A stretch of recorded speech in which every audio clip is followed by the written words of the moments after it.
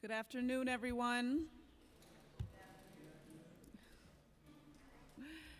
I am Councilmember Carlina Rivera, Chair of the Committee on Hospitals, and I'd like to start off by thanking my colleagues and fellow members of the committee for joining us today. Today we'll hear from representatives of health and hospitals and other stakeholders about the ongoing transformations occurring in the way care is delivered in our healthcare system. These changes impact every one of us. Access to adequate health care is a fundamental human right, and we must ensure that every New Yorker has access to quality, affordable care. Hospitals are in the process of transforming the way they provide care to communities by expanding the availability of outpatient and community-based services while concurrently reducing inpatient capacity. Additionally, the Delivery System Reform Incentive Payment, or DSRIP, program has fundamentally changed the way many receive their care. DSRIP focuses on reducing avoidable hospitalizations and providing more value-based and patient-centered care by allowing hospitals, providers, and community-based organizations to work together to provide individuals with Medicaid and those who are uninsured with higher quality and more effective care. The basis for healthcare transformation, including DSRIP, centers around a triple aim: providing better care for individuals, bettering the overall health of the population, and lowering costs by improving healthcare. As the chair of the Hospitals Committee and a member of the community that has been experiencing significant changes in the way healthcare services are provided, I want to ensure that health system transformations are positively and meaningfully changing the lives of those who need care. While there are individuals who are receiving more coordinated care as a result of these changes, there are many of us who remain concerned. Many of us here today are also familiar with the transformation of Mount Sinai Beth Israel. In May 2016, the Mount Sinai system announced plans to close the 800-bed Mount Sinai Beth Israel Medical Center and replace it with the new 70-bed Mount Sinai Downtown Beth Israel Hospital and Emergency Room with a network of outpatient centers and doctors' offices. As someone who has been vocal throughout this process, the closure of departments over the past couple years has led to increased anxiety within the community about the availability of services. This hospital is very important to my district and to the city. And we saw the impact that the closure of St. Vincent's had on not just Beth Israel, but our public hospital down the street, Bellevue. As a former member of the Bellevue Community Advisory Board, our focus on that board was always patient care and advocacy first. And that was constantly challenged as this facility continued to face financial strain in the larger system and an expectation from voluntary hospitals that those uninsured, underinsured, and not near another voluntary hospital could go to H&H instead. But this downsizing and transformation at Mount Sinai Beth Israel is not alone in this wave of change. According to the State Department of Health, 78 hospital mergers or acquisitions were approved or pending between 2011 and September 2017, and 764 hospital beds were lost between 2015 and 2017 throughout the state. Although this transformation process is regulated by the state, we, the representatives of those who will face the effects of such changes, must and will take the time to examine this process and its impact on vulnerable populations in our community as a whole. Today, we want to examine these transformations, understand the context in which they are occurring, discuss their impacts, and explore the level of community engagement involved in these processes. To best meet the needs of the community itself, patients, providers, and advocates must be at the decision-making table. As healthcare continues to change, we must ensure that individuals and communities retain access to care that meets their needs. Our healthcare system is very complicated and has many moving parts. Today's hearing is a great opportunity to hear about many of the ways in which our healthcare providers are improving the care of those they serve, as well as potential areas for improvement. I'd like to thank those who are here to testify today, including representatives from hospitals, as well as community members and advocates. It is crucial to have all stakeholders at the table for this discussion, including physicians, advocates, patients, and hospital representatives. I look forward to our robust discussion. So first, Okay, great. No, all right, I'll do it. So I want to thank the administration for being here. And before we begin, just to swear you in, do you affirm to tell the truth, the whole truth, and nothing but the truth in your testimony before this committee and to respond honestly to council member questions? I do. Thank you. Well, thank you very much for having me. Good afternoon, Chairperson Rivera and members of the committee. My name's Matt Siegler. I'm a Senior Vice President at Health and Hospitals. I lead managed care, patient growth, and I'm our interim leader for government and community relations. I really appreciate the opportunity to testify here today, and on behalf of Dr. Katz, I want to apologize that he's not able to be here. Every Wednesday afternoon, he sees patients as a primary care doctor at our Gouverneur Health Center, which is just a mile or so up the road from here, next to the East Broadway stop. So if you don't have a primary care doctor, or you've never been to Gouverneur and just want to check it out, it's a beautiful facility, and I hope you go have a look at it. But he's very committed to his patients, and so we're pleased that he's there, but he's unfortunately could not be here today. I'm joined by Bridget Ingram from our government community relations team. Hopefully you and your staffs know Bridget and work with her closely. And I'm also joined by our Vice President for Primary Care, Dr. Ted Long, who Dr. Katz described to me today as a more enthusiastic and energetic version of Dr. Katz, if you think that's possible. So hope you get a chance to meet Ted, and he can tour you around some of our ambulatory care sites around the city. This hearing addresses a timely and important topic for health and hospitals and for the broader healthcare industry. As the chair mentioned, through advances in medical practice and technology, as well as a better understanding of how to deliver care efficiently and effectively, more care is moving from the inpatient setting to the outpatient or even virtual settings, telemedicine and new technologies like that. The shift is a welcome change for both patients and clinicians. The more safe and convenient we can make it for patients to get their care, the sooner we can get them home if they do need to come to the hospital, the better it is for patients and for the health system overall. And Health and Hospitals is all in on this change. We're committed to making this change, and and to serving our patients in this way. In 2016, the city correctly identified this trend and capitalizing on it as key to Health and Hospitals' future. The One New York Healthcare for Our Neighborhood report presented a comprehensive plan to transform Health and Hospitals into a high-performing, competitive, and sustainable community-based system.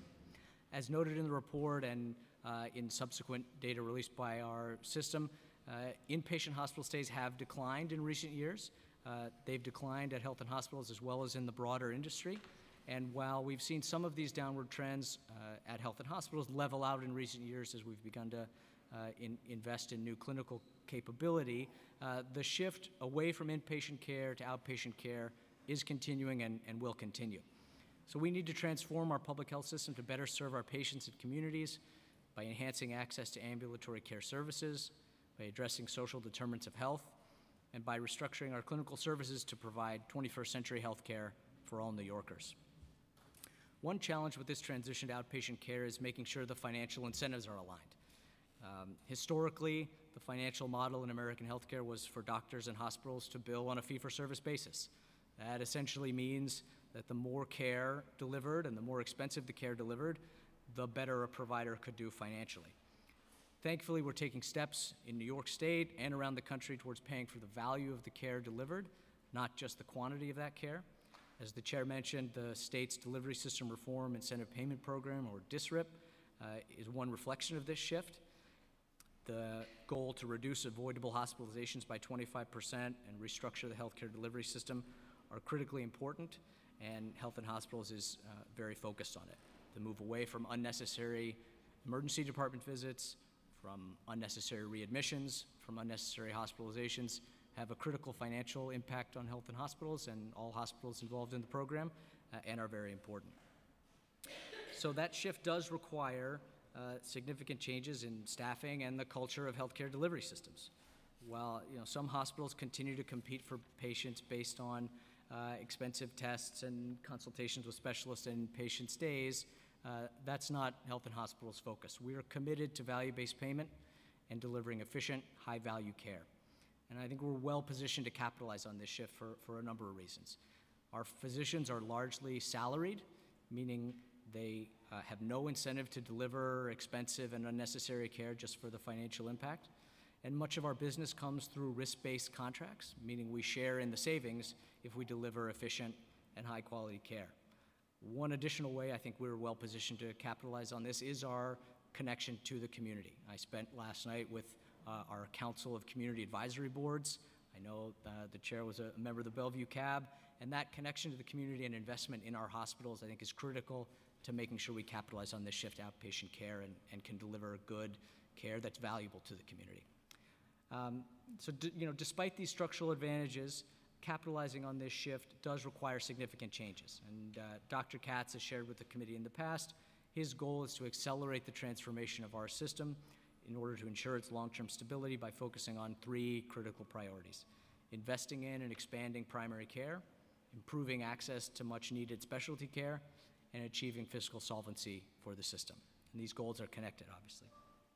In recent months, thanks to the generous support of the mayor, the council, and other elected officials, we've opened a new community health center on Staten Island. We've renovated and reopened another community health center in Lower Manhattan. And we continued our efforts to use technology to expand access to needed specialty care. In July, we opened Health and Hospital's first full-service ambulatory care center on Staten Island. NYC Health and Hospital's Gotham Health Vanderbilt, is its name. It's going to expand access to primary care for clinicians and adults, mental health counseling and referrals, opioid treatment, and other services.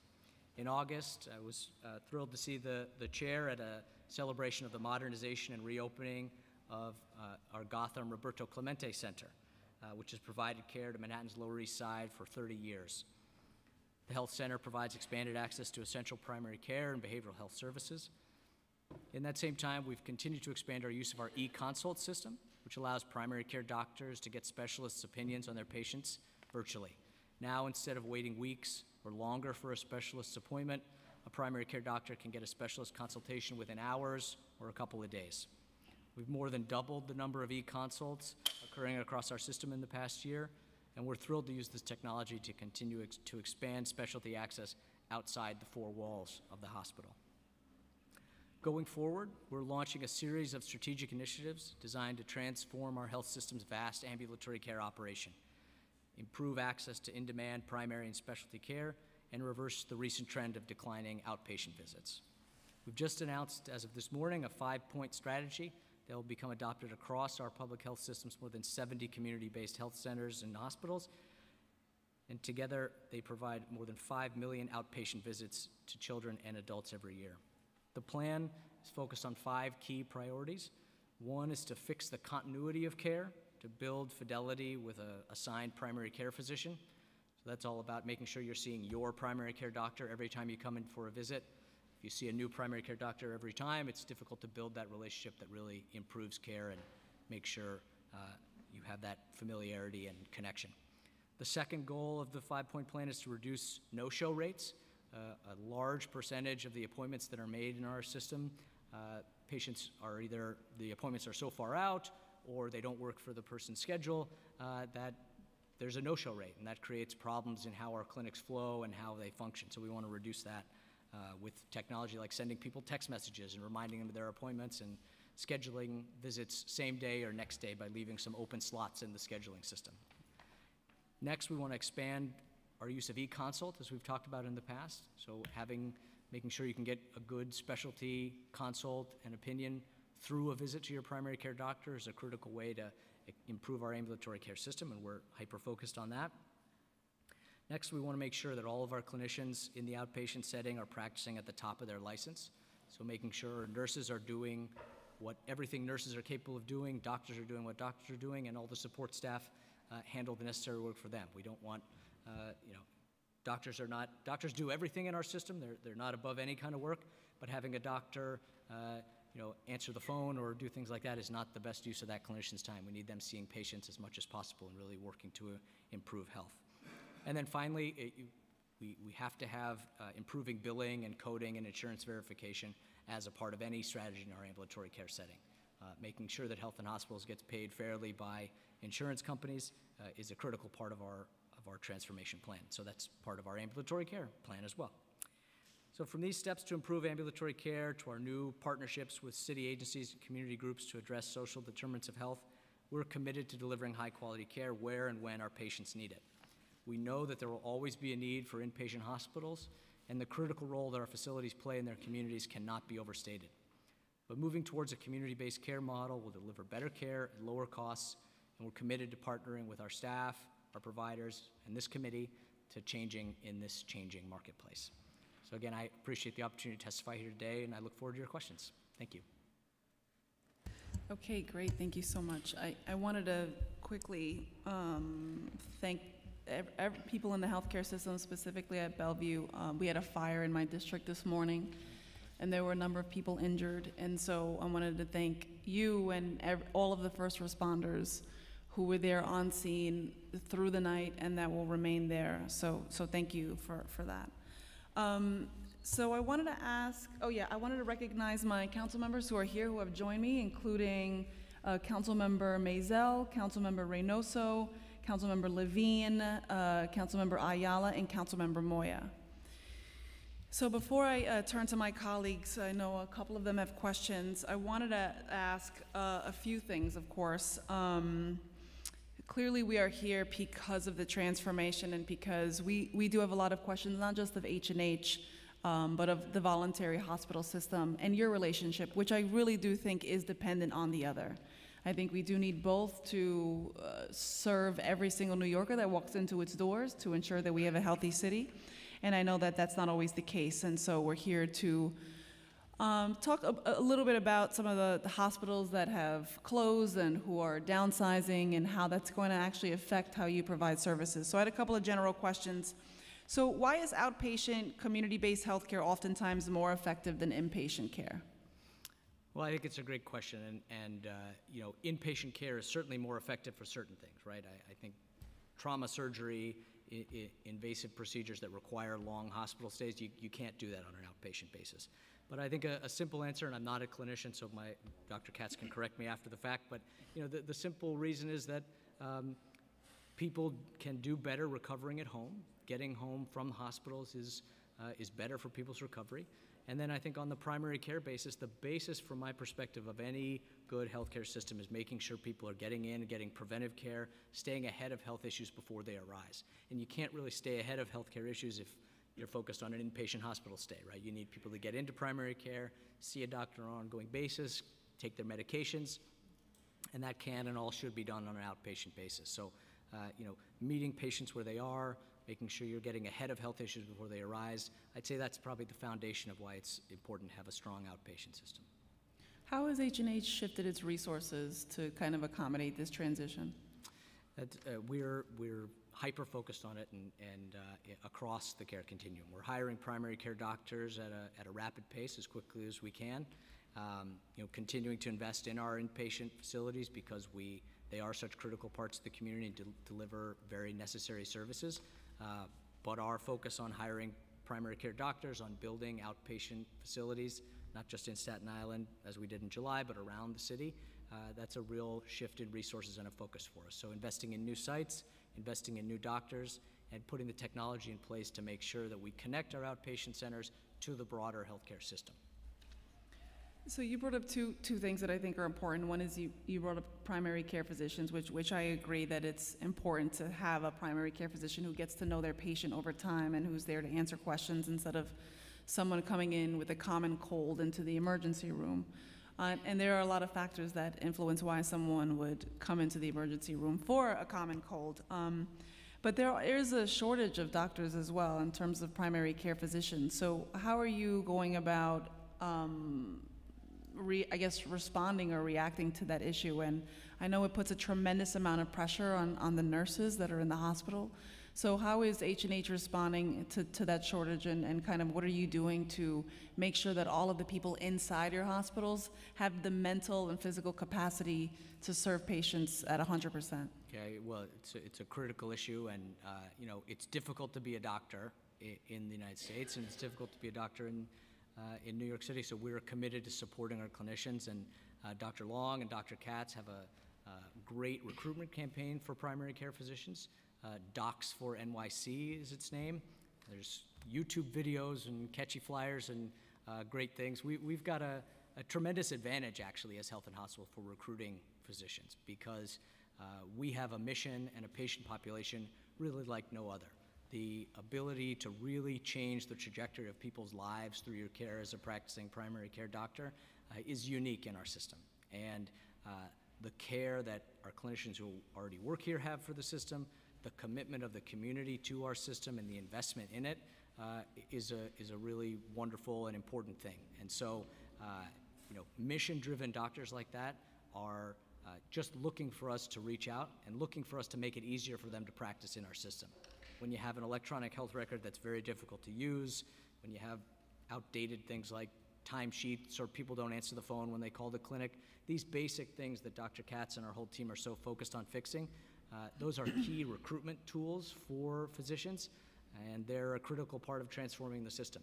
They're the bread and butter, they're the fundamentals, but they're really, really important. So I'd say direct recruitment efforts, putting a lot more focus on that and getting out there and being visible with people is one thing, and then making the system more welcoming and easy to work in, because it's tough to be a doctor in any setting. I couldn't do it. I'm not a clinician. I don't pretend to be one, but doing everything we can to support them is a key part of that effort.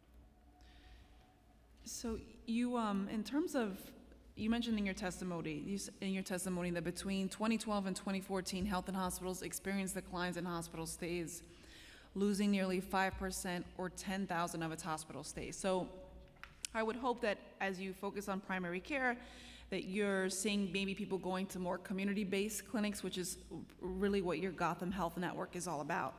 And so Dr. Katz even identified the need to invigorate and expand primary care as the main priority of the H&H system.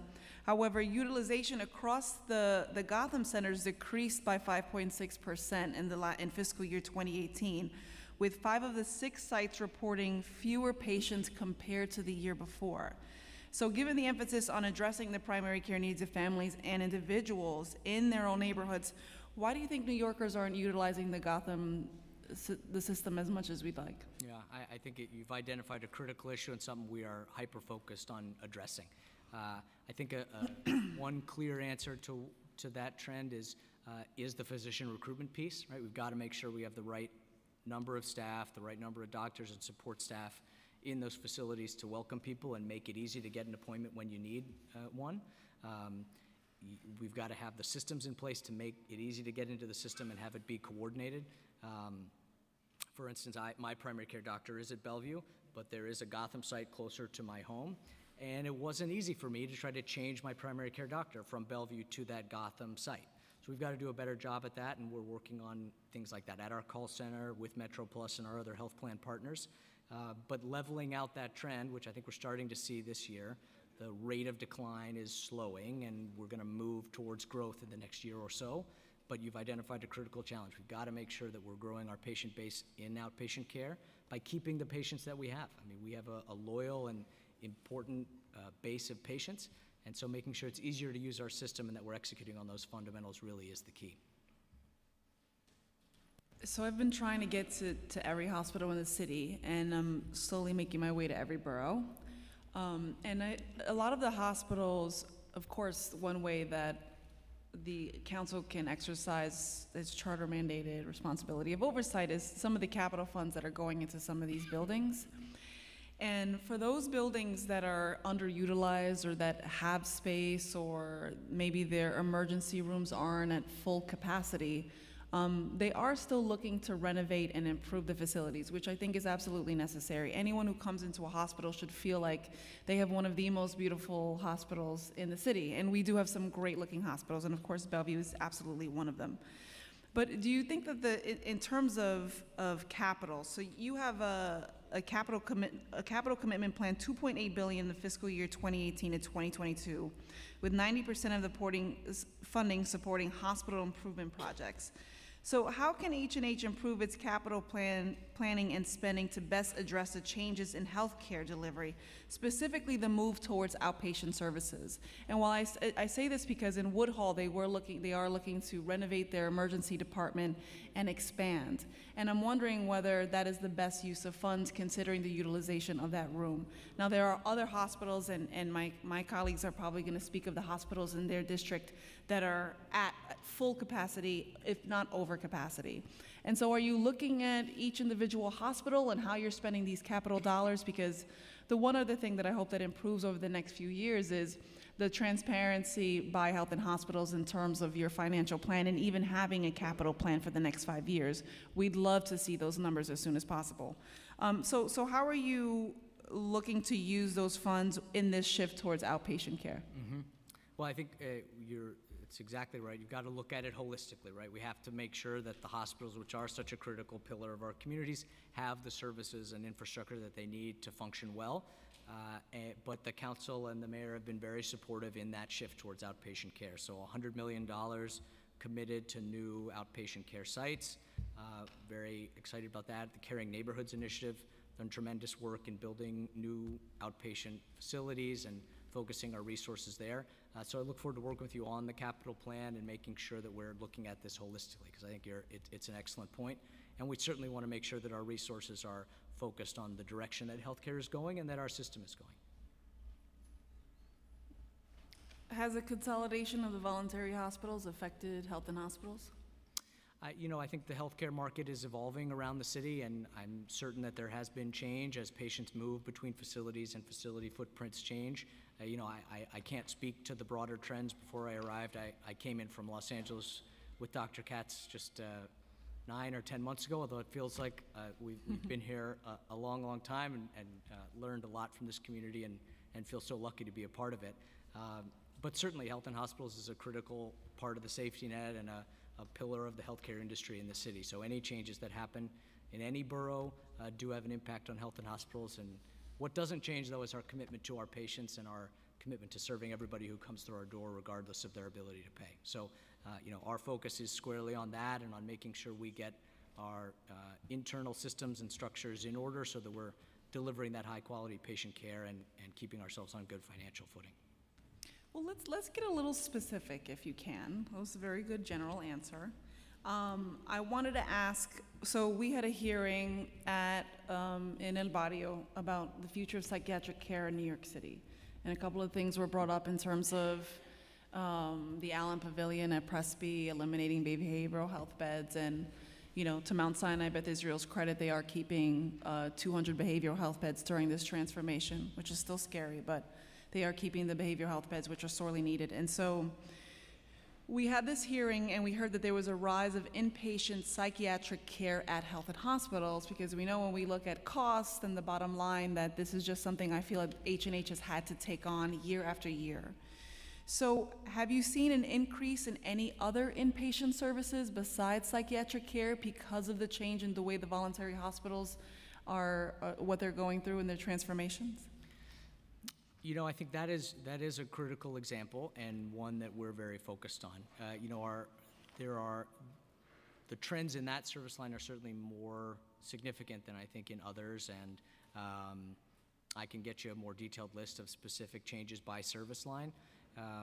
But our commitment to behavioral health is there regardless of what our competitors are doing, and I know Dr. Barron was at that hearing in El Barrio, and he does a tremendous job, and our clinicians are very focused on these, on that service line, and we will continue to be. So, our inpatient facilities, it varies year to year. I think certainly emergency department and AM-surg and surgery coming in through the EDs have changed and increased in recent years. But again, attributing that to specific changes in the market is probably more specific than I can get in this setting right now, but I'm happy to follow up with you and dig into more details on it. So do you have any numbers you can give us? I say this, and Matt, you said you came from LA, right? I didn't work with Dr. Katz. No, he called you, you got the call. I got the call. Okay, and that's good. That you have a rapport, and I think that's important in terms of getting to work and as soon as we can. This is a big system, and there's a lot to fix. And so why I'm asking is because, I've had a lot of conversations about Dr. Katz, and I'm glad that he's at the hospital and he's seeing patients. I think that's important.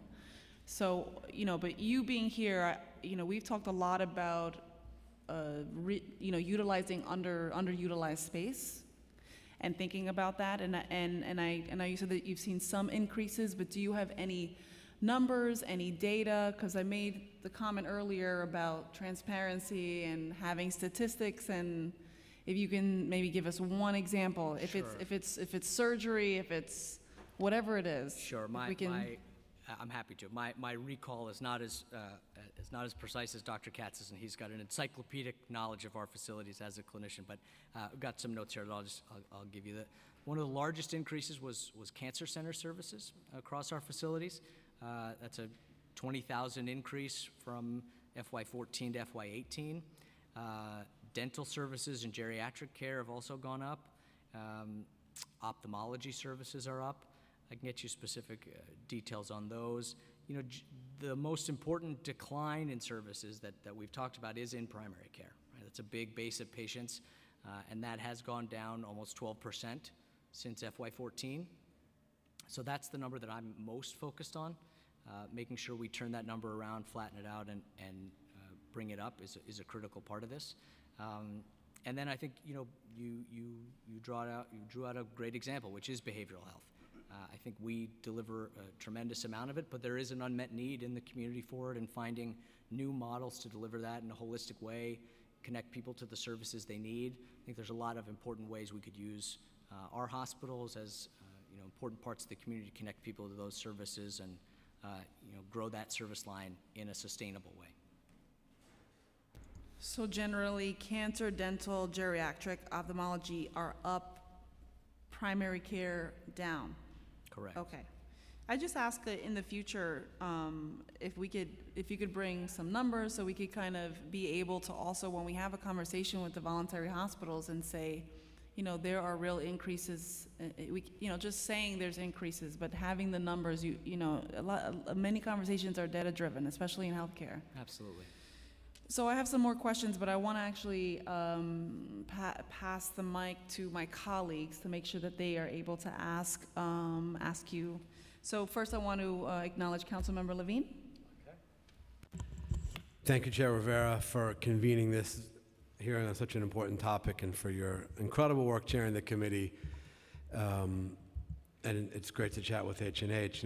These are times of tectonic changes in healthcare, as we've been discussing here, and H&H has been impacted deeply by that. And we're worried about the institution of our public hospitals because they are critical to life in the city. They're also, by the way, critical to the voluntary hospitals. If H&H didn't exist, it'd be a huge problem for the entire medical system. And as the chair was very ably summarizing, there's almost no aspect of your work that isn't seeing an increase or a decrease or a transformation. You have inpatient, which was a significant decrease. You have smaller decreases in the community-based facilities. Emergency room use, I believe, continues to be quite robust. I'm not sure if it's increasing, but it's intense usage. And you have an inventory of buildings that were built anywhere from mostly 40 to 100 years ago. And I got to imagine that is creating a lot of mismatches. And in particular, I know that there are hospitals with significant inventory of vacant inpatient beds. And I wonder if you could talk about that, the mismatch to the extent that you're experiencing it between buildings that you've inherited and the changing world of patient services. Sure, happy to. I think, hospitals were built bigger previously, right? Several hundred beds. I think Bellevue is 900 beds. And that scale and size is certainly different than what people are building when they build a new hospital now. From, I think, our perspective, however, these are critical community institutions, and I don't look at it as much as empty beds or empty floors, but as critical space in a community institution where we can deliver healthcare of all kinds. And I come to Health and Hospitals from a healthcare system in California called Kaiser Permanente, which is built a lot on one-stop shops, right? So there is not a perfect singular model for how you should deliver healthcare, but having inpatient, outpatient, pharmacy, all kinds of variety of clinical capabilities in one setting does have value. So But sorry if I could just interrupt, but can you tell us, like, what is the total census of beds currently in H&H, and on any given night, how many could we expect to be empty? well, I think you staff the facility to how many beds there are, and some units are not actually waiting to be filled beds. I can get you the specific census at a given time. Right, the staffing issue is a separate question, and you're right to point out, of course, that if a unit is unstaffed, at least you're not incurring costs when there's no patients there. Mm-hmm. Does that mean that you have essentially taken whole floors out of use? And can you quantify the number of units which have been essentially gone lights off because you don't have the need anymore? I can certainly follow up with you on that specifics. I mean, some of that it evolves and people spread out when there is a space in a facility, right? So we have a floor with one clinical capability that could be on a smaller setting if you needed it to. So we're looking at this across our facilities and evaluating, having architects look at every floor. What is the best layout and potential for how things are structured? So I want to make sure I have good numbers for you and that we have that complete analysis done, which I'd be happy to discuss with you.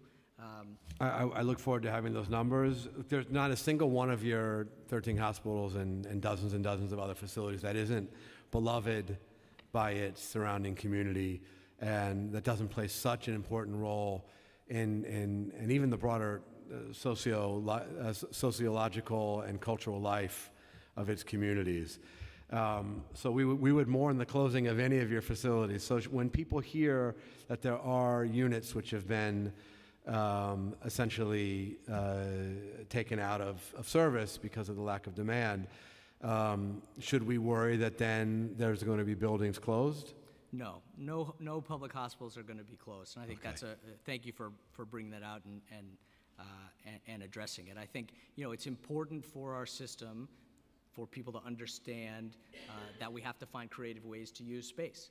A unit that is not fully occupied and used does not mean that the public hospital is going to be closed. And so what would be some of the creative ways you could use that space? Yeah, I think new models of behavioral health care, right? So finding ways to treat people that gets them connected back into the communities in meaningful ways. We have extensive partnerships through our performing provider system, One City Health, with community benefit organizations that provide a variety of services to people. So finding ways to co-locate staff like that for social services to make sure people are connected into those types of care. Those are some things we're looking at. We have a shortage of every one of the services you described, particularly when it comes to serving those with mental health problems. We have a shortage of supportive housing.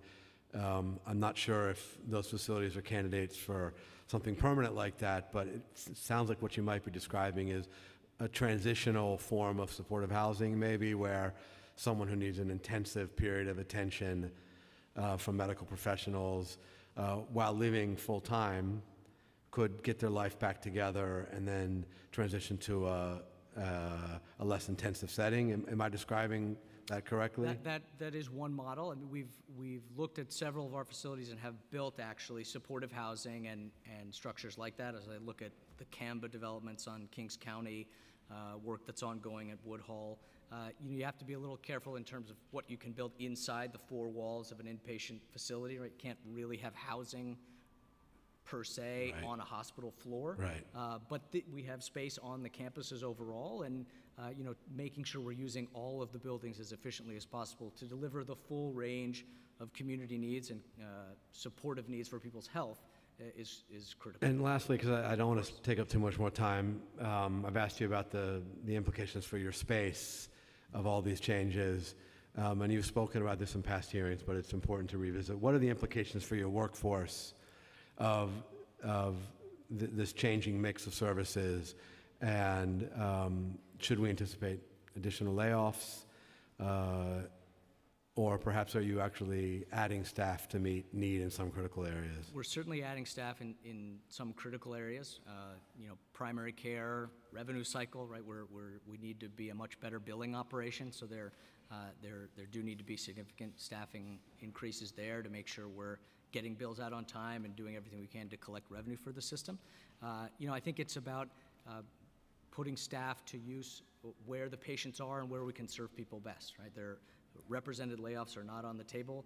Our goal is to support our staff and make sure we're delivering care that the communities need. Okay, so again, layoffs not on the table, is that what you said? Okay, that's a good note to end on. Thank you. Thank you, Madam Chair. Thank you, Councilmember Levine. I just wanted to say we in the last fiscal year, I think you had like a projected loss of 400 million, and it didn't end up being that. You ended up losing less. It was like 200 million.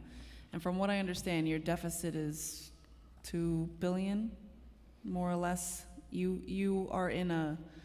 very financially challenged, Health and Hospitals is, and I realize that Dr. Katz is here to turn that around in ways that are very simple, but also drastic in terms of what Councilmember Levine mentioned, and really just utilizing this space, but also the billing and the coding and all the things that are not happening administration-wise. And the reason why we're so adamant about asking for the data and asking for the numbers is because there are big changes coming to healthcare, and it is really, we know that a lot of that is on your system, and so we are also trying to be advocates for you in terms of having a system that is serving the underinsured and the uninsured. And so when, council members are funding things like EKG machines, we really want to know what's going on and why does it have to be this way. So I just really hope that, going forward, we do see some more data that is very detailed and specific, because if you were to show us, the cancer, dental, geriatric, and the ophthalmology and the services and how that has gone up over time, and we can say, well, during the same time, these voluntary hospitals actually closed these departments or eliminated beds in this area, we can start making direct correlations about how we need to do better in treating the public hospital system as part of our general infrastructure in a more serious way. So I just wanted to say that, and I also want to turn it over to my colleague, Councilmember Reynoso. I know he has a question for you. Thank you, Chair. I won't ask as many questions as Councilmember Levine. I'll be more short-winded. So we can, we need timers. We need timers, and it should be no more than a minute for Mark. I disagree. Speaking of the work that you're doing, I just want to speak to the type of person that I am, I guess, and how that plays into like the health and hospital system. I don't have a primary care doctor. Well, when I get sick or something happens, I go on like a website, find a doctor that can take care of me in the next hour or two, pop in, pop out, and just keep it moving, right? I get some cold medicine or whatever it is, and I'm good. I don't have any long-term relationship with any provider. And it's about time for me. I need to be able to do these things quickly because I got to get back to work. Sometimes I don't even miss a day of work. I just miss those 2 hours where I need to see the doctor go in and out. It seems like a part of your approach is dealing with that situation and knowing that you have more primary care doctors. Can you talk to me in two ways? Because I think it's important that who you are plays out in what you're doing, but also that you don't cripple yourself financially in trying to prove a policy point here. So can you speak to me how having more primary care doctors would make it so that I can go there, or if it can be done in the same day or next day when it comes to appointments? And two, financially, how does that work in your modeling? Absolutely, absolutely. Well, first of all, I have our Vice President of Primary Care here, and right. He may just run up and offer you a primary care visit right now, because he's that passionate about delivering care and meeting our patients where they are. So that's one option. But we have better ones for you as well. I think it's a great question, and you are exactly my target audience and target market for these things. As part of our ambulatory care transformation plan, one big thing we're rolling out is making sure that people can schedule same day or next day appointments with their primary care doctor. Now that sounds simple and basic, but the way it addresses both parts of your questions, I'll get at right now. First of all, you want to be able to see your doctor because you don't want to go in and explain all your history every time to a new person, right? It's an extra 15, 20 minutes of a visit. If you've got precious time to waste, even if you can schedule it somewhere else, you want to go into someone that knows you, knows your medications, knows what you need, knows your history, and can really help you stay healthy. That makes it a worthwhile visit and not just someone saying, here's some cold medicine, that'll be $300, see you never, right? That's not a good patient experience and not what we're focused on. So all of our scheduling systems and our attribution of patients are now going to be dedicated to making sure people see their one primary care doctor anytime they come in. And the way we'll accomplish that is a couple-fold. One is improving our data system so that we're tracking this better. Another is leaving 30+% of every physician's scheduling visits open for 1 or 2 day visits so that Councilmember Reynoso calls up and says, you know, I'm not feeling well, I need a visit tomorrow. You don't get the answer of, sorry, you can see this primary care doctor who you've never met before, or you can see your own doctor in 2 months, right? That's not the experience you want. We want to be able to deliver that same day appointment every time. And you know, financially, the more loyalty people have to their clinicians and the more they're coming in to get ahead of these healthcare issues, it generates some revenue on the front end from the primary care visit. That's one part of it. Really, the bigger value is in our risk-based contracts and in the quality performance bonuses we get down the line, right? If we control a patient's diabetes over time, that measure has a tremendous impact on what we're paid by managed care plans, by the state. If you know to call your primary care doctor instead of coming into the emergency room, avoiding that ER admission can be tens of millions of dollars for our system. And you know, it's really critical. And so those are some key ways we're focusing on it. So I really look forward to seeing how this plays out. And we'll get you a primary care doctor at Woodhull or wherever else you would like. We'll make it happen by the end of the day if needed. Yes, if I'm getting a point, I'm going to be talking to Carlina and say they want me to wait a week, cough, cough. It's not going to work. Not going to happen. So then and my last question is just the community-based outpatient model, right? How do you benefit from that? Well, I guess you waste less funding having to take care of patients, inpatient work, because that's very expensive and usually not unnecessary in some cases. So I guess, am I understanding why an outpatient model would work, a community-based outpatient model would work, even if those clients are not coming to a health and hospital facility? I think that's one part of it, right? I think the structure of reimbursement for health and hospitals, for hospitals overall, particularly people who treat Medicaid patients, is changing from a model of do the most expensive and intensive things and we'll pay you for it, to keep people healthy, keep them out of the hospital for unnecessary things, and we will make you whole for that. And we are completely committed to that, not only because it's the right thing to do financially, but it's the right thing to do for our patients. Doctors don't go into medicine to say, oh, I really want to perform invasive procedures on people all the time, right? They do it because we want to help people stay healthy and stay out of the hospital, which can be a traumatic and difficult and sometimes dangerous experience for people, right? So that's the reason to do it, and the changing model of reimbursement really can help us do that. So we're very focused on that. Thank you for those answers. I appreciate it, and thank you, Chair. Thank you. But before I turn it over to Councilmember Moyer, just a quick question. How long to get an appointment at Health and Hospitals? Currently, our third next available appointment has come down from about 18 days to about 13 or 14. So it's an improvement.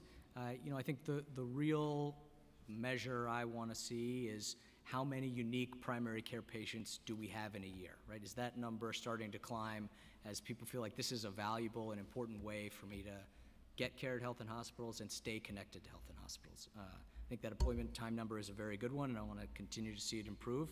But really growing the base of primary care is a critical part of it. Okay. Councilmember Moya? Thank you, Chair Rivera. Thank you. I just have a quick question, and correct me if I'm wrong, but when it was HHC, didn't we have community-based health clinics throughout? Correct. Yep. And then wound up closing them? Because I remember in Queens, we had several community-based health clinics that were an expansion of Elmhurst Hospital in the Queens Health Network. They had them running and operating for a number of years, and then they closed. And the objective was the same as what you're talking about now. And I'm just trying to figure out what the difference is in this model that you're presenting than the model that failed and closed down all the health clinics that were in the surrounding areas. Yeah. And maybe you can walk me through that. Well, I can't speak to the operations and structure of how those were run and what the specific history was. I can tell you our strategy going forward and why we think it will work this time. Some of it's our responsibility, and I get that, but I think it's important to understand the difference, right? I hear that you're telling me how we're going forward, but there was about 6 or 7 in Queens, and then they closed. So what I want to know is, how is that going to be different?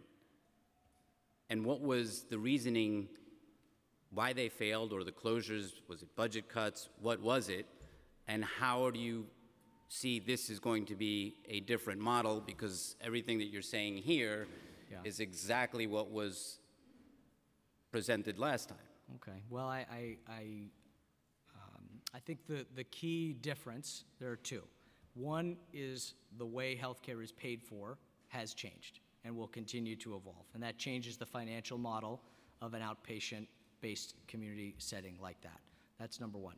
The number 2 thing is our new clinics, the goal is really to have them be full-service clinics. So we're not just pure primary care, stop in and you can have a visit but very little else. We'd like to include pharmacy, behavioral health care, some imaging services, and that full-scope primary care in a clinic setting. So it's more of a holistic set of services.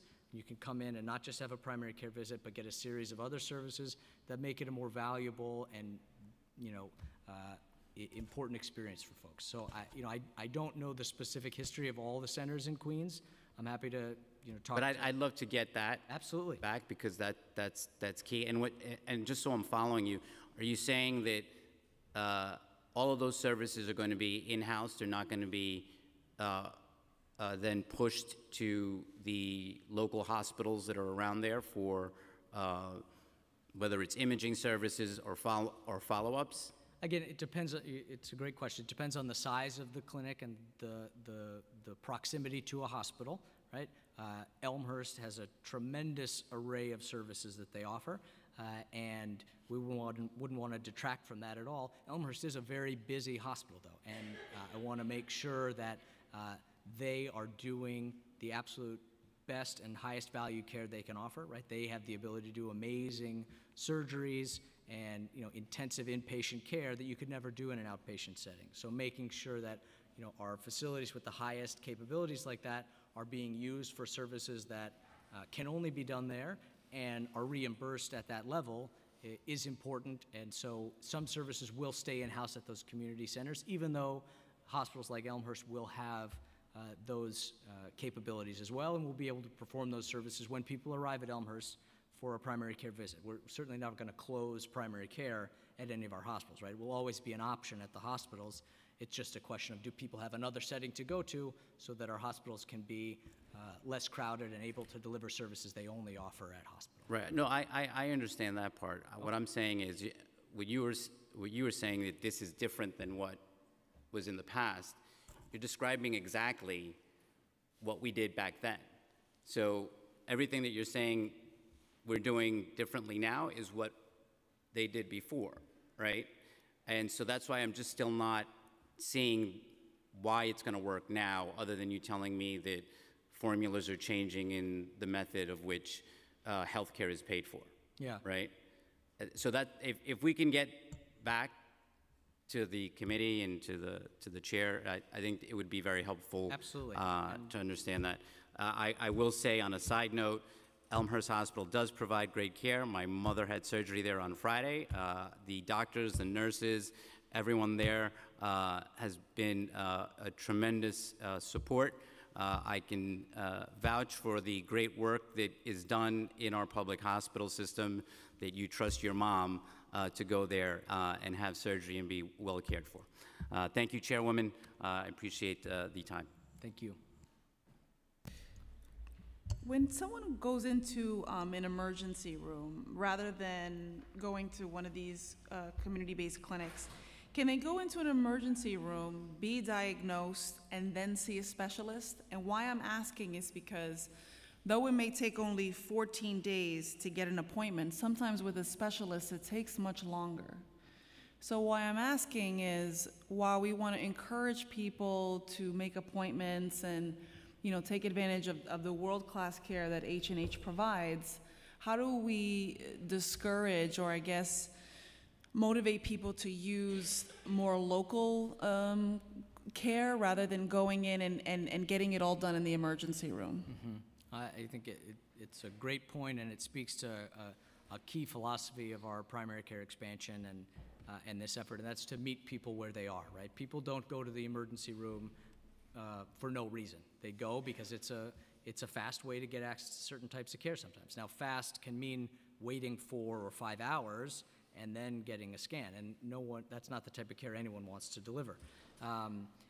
The key to, I think, what you're saying also is our e-consult system. And so getting in to see a primary care doctor, whether it's same day, next day, or if you don't need it, in 14 days, being able to get a specialty visit, essentially, get the opinion of a specialist on your condition within a few hours or a couple of days, which we can do through our e-consult system, and we're going to scale up across the entire system, is critical to making that experience more valuable to people. Because you're right, if it's a choice between waiting in an ED for 5 hours to get a specialty appointment or being told, I'm sorry, no one can see you for 2 months in a primary care setting and another 2 months to get a specialty visit, that's not a hard choice. You would do the ED. So we've got to make it easier for folks to get the care that they need in an efficient way in a different setting than the ED. And when Councilmember Moya mentioned how the centers had closed and not trying to repeat what clearly is a cycle that loses money, it's unproductive, it's just inefficient. How are you getting the word out about the Gotham network? Because I mentioned that there was a decline in visits, that they decreased by 5.6%. Are you reaching out to immigrant communities? Are you letting them know that these services exist? How are you working with community-based organizations? We certainly are. We certainly work through the community advisory boards as well. I view them as a key entree into the community and connection point. Councilmember Moya, Elmhurst is a great example of this. They do a program called Walk with a Doctor. They bring their doctors out into the community and give walks with people to talk about the services that Elmhurst offers. I think creative ideas like that are critical at every institution. We are the public system, so we don't have a marketing budget in a big way that we spend on things like this, but we do try to reach out in targeted ways to communities, particularly immigrant communities, in the appropriate language, and spreading a message that we're here, we welcome everybody regardless of their status, their ability to pay, and we have this great set of services. But we've got to do a much better job of communicating that and being clear about what we offer and where. So I'd love to work with you on that and spread the word around. Roberto Clemente is a great idea, great example, right? Very connected into the community, making sure the word about what they offer is available everywhere and people know about it is a key priority. What's e-consult? Forgive my ignorance. I'm sorry, I'm so deep in the weeds here on it. It's our electronic consult system. So what it is it's the way we will do specialty referrals in the system overall. And what it is it's a pretty simple technical platform, but you come in to see a primary care doctor, and the doctor says, okay, it sounds like you're having issues with your chest. Let me take a listen. I'm only a primary care doctor. Shouldn't say only. I'm a primary care doctor, so I don't have the ability to diagnose exactly what that is. I'm going to type up your notes, share your record with a pulmonologist at a neighboring hospital. It goes through essentially an email platform. The specialist is able to pull it up, look at it, and get right back to the primary care doctor with, actually, that's not a serious issue. Get the person on this medication, and if the issue doesn't resolve itself, they should come in for a specialty appointment in a couple of months. Or the clinician can say, okay, actually that does look serious, please have the person come see me tomorrow. And this is up and running. It's up and running at, I believe, 9 of our 11 hospitals, at least one clinic right now, and the goal by the end of next year is to spread it much further and have it at every single hospital. I ask because I have another concern, and I think in the future we'll probably have a hearing, a joint committee hearing with the Committee on Technology about e-records and the implementation. And it hasn't been going really that well. And you know, the briefing that I received has a lot of the e-records kind of systems working in silos, and they're not all clearly connected, even across the 11 acute facilities. So how are you, in order for the e-console system to be successful, but your record systems are not talking to each other, how is that working? Right now, it is working separately from the individual electronic health record systems. It's just a direct connection between doctors, and notes and clinical records can pass regardless of what electronic health record system. Is it email? It's essentially email, yeah. It's a version of that, but it's a platform that lays out in a targeted way so that doctors can read and reconcile medications and look at these things, share images, x-rays, MRIs, things like that. But it's, you know, Dr. Katz rolled it out in LA. It reduces specialty overcrowding by 30%. It's gonna have a critical role in our system, so it's another one of these things. But you're exactly right. The electronic health record systems, getting ourselves on a single clinical platform and a single financial platform is an essential goal of the next 18 months at Health and Hospitals. In the next few weeks, I think October 20th, we roll out Epic, which is our new electronic health record system. Very exciting. On the clinical and financial side at Elmhurst, Queens, Coney Island, and Woodhull Hospital, and a surrounding array of community facilities. You know, making sure that's successful and then scaling it up across our other facilities throughout 2019 is absolutely essential to that type of information sharing and being an efficient and high-quality system going forward. So you're very right to point it out. It's critical. So in 2018, uninsured adults comprised 25% of H&H's outpatient adult visits. Do you know how that compares to the amount of outpatient care that other New York City hospitals are providing to the uninsured? I am certain that it is higher, but I can't speak to the specifics of what each individual private hospital provides. I'm going to write down high up. Okay. So I'm going to ask Greater New York, when they testify, I'm going to ask them, you know, in terms of how they provide, you know, services to uninsured, underinsured immigrant communities, and see if they have some numbers for me. And I hope that, you know, again, next time we can talk a little bit more math. I apologize. Just off the top of my head, I'm happy to share some general numbers with you. So, you know, our uninsured hospitalizations were 35% of the uninsured visits in New York City. Our emergency visits were 49% of the uninsured visits in the city, and our clinic visits, by some measures, were 71% of the uninsured visits in New York City. So those are numbers from our system and the hospital cost reports of 2015. You know, it's a critical part of what we do. It's you know, a number we focus on to make sure we're getting everybody who's eligible insured. That's an important effort you've heard Dr. Katz talk about, and one we've been focused on and are starting to see some success on, making sure we sign up eligible people, because sometimes if you don't ask people to sign up or you don't make sure they know what they're eligible for, you know, they won't sign up, and it will be an uninsured visit. So we've got to get better about that on our financial system, but it is a critical part of our mission. Can you just say that again, because that you should have put that in your testimony. I think those numbers are very, very important, but I'm not running the show there. You said in 2015, you said H&H provided, in terms of uninsured New Yorkers, probably up to 71% of clinic visits? Of the market share of uninsured visits at the clinic level, yes. And then 49%? 49% of the emergency visits for uninsured. Did you say something else, or was those the only stats you had? Inpatient hospitalizations, 35%. Okay. Okay, and I'm not sure if any of the other council member Ayala?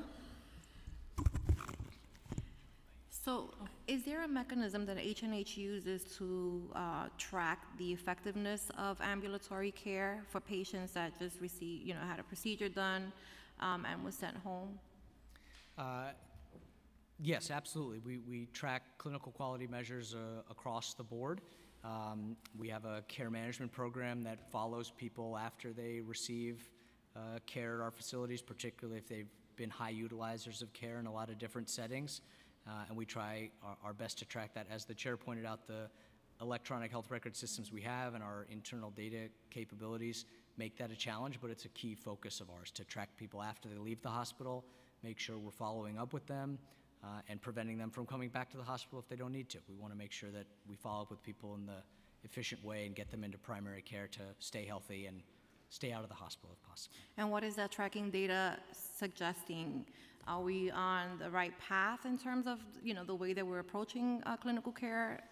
Or have there been complications? I mean, I mention it because I had 3 years ago, I think, or so, I had my thyroid removed. And, even for me, I'm busy, as Antonio mentioned, not necessarily taking the best care of myself. And I have a nodule, I have to have biopsies, get my thyroid removed. I study it, I research it, I hear I may have to spend the night because I'm having the whole gland removed, and then I get there and they're like, you're going home today. And I felt like I was dying. And I didn't understand why I was being sent home. And I hear this a lot from my constituents who feel like they're being rushed out of the hospital before they feel mentally prepared. So is there some sort of maybe campaign that better educates patients on, what the new process is and why, certain, procedures require that individuals now, go home the same day and follow up, later. Yeah, well, it's an important thing in making sure patients understand the instructions they're being given and the course of their treatment is a critical issue for all hospitals, and I think something American healthcare generally does not do that well at, right? You can forget that it's a scary place to be when you're in a hospital, right? Clinicians and administrators can forget that anytime someone's in a hospital, it's potentially one of the scariest days of their lives. We have to be sensitive to that and make sure we're paying very close attention and communicating clearly and slowly with folks and making sure they have the time to ask the questions they need to ask. So, I think a way we really focus on it is we have extensive social work departments that work in discharge planning at all of our hospitals. That care management function is something that we are investing in and need to focus more on and make sure we're doing good follow-up care for people.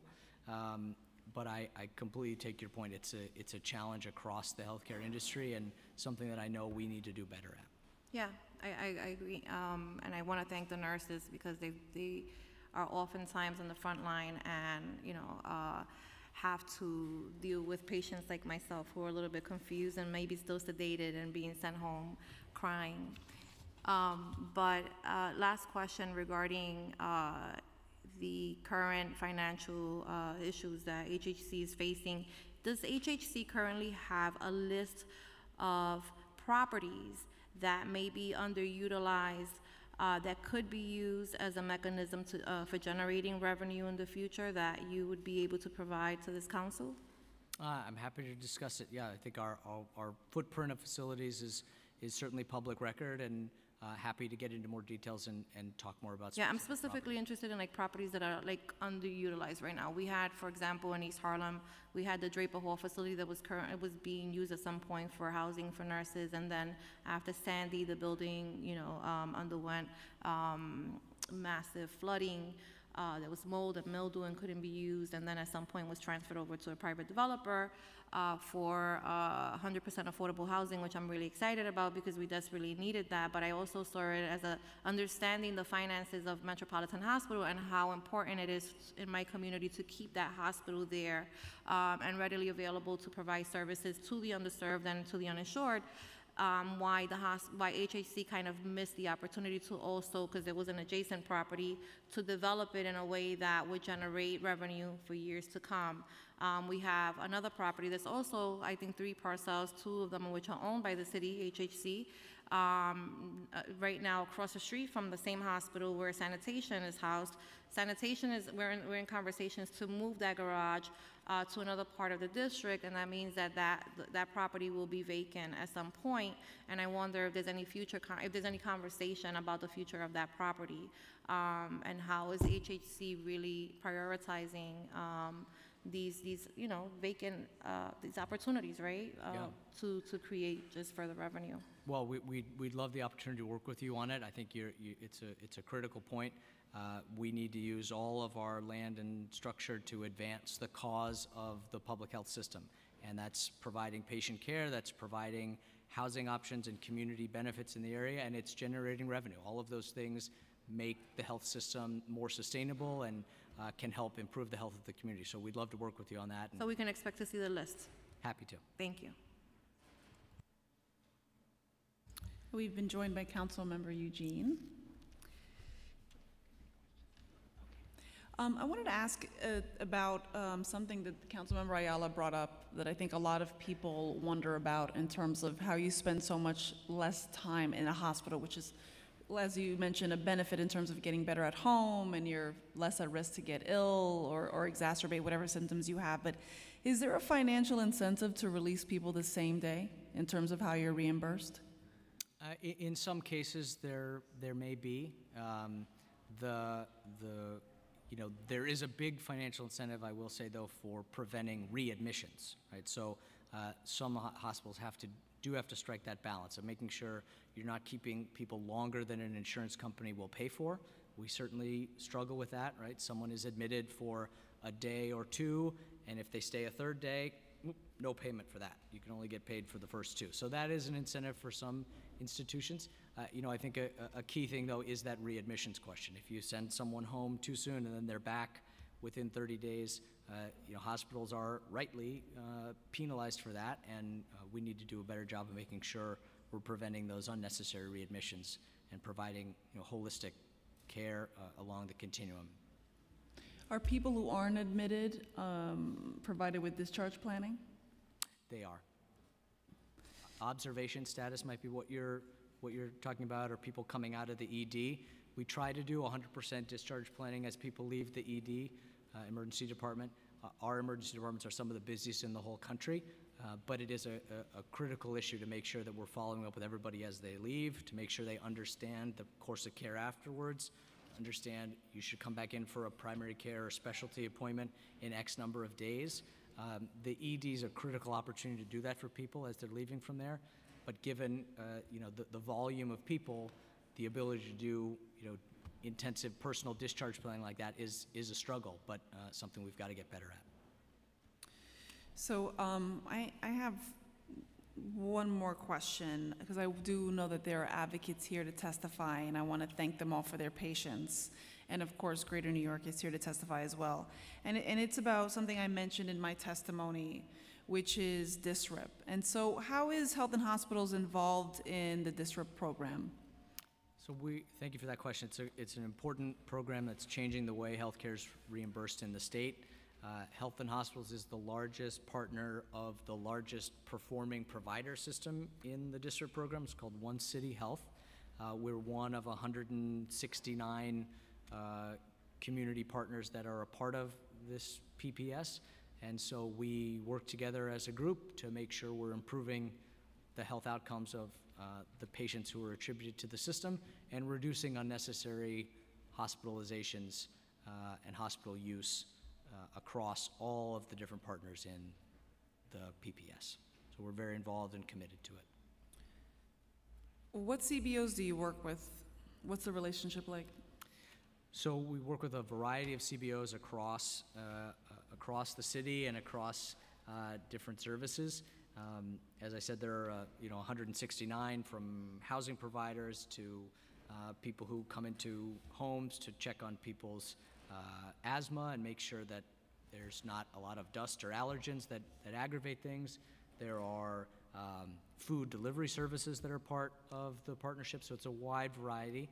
And the One City team meets with those partners on a monthly or more frequent basis to make sure we're working effectively and efficiently together. But I think, you know, increasing that partnership, improving the communication, and is a critical priority as disrupt continues. Have you got any feedback from the CBOs about how you engage with them?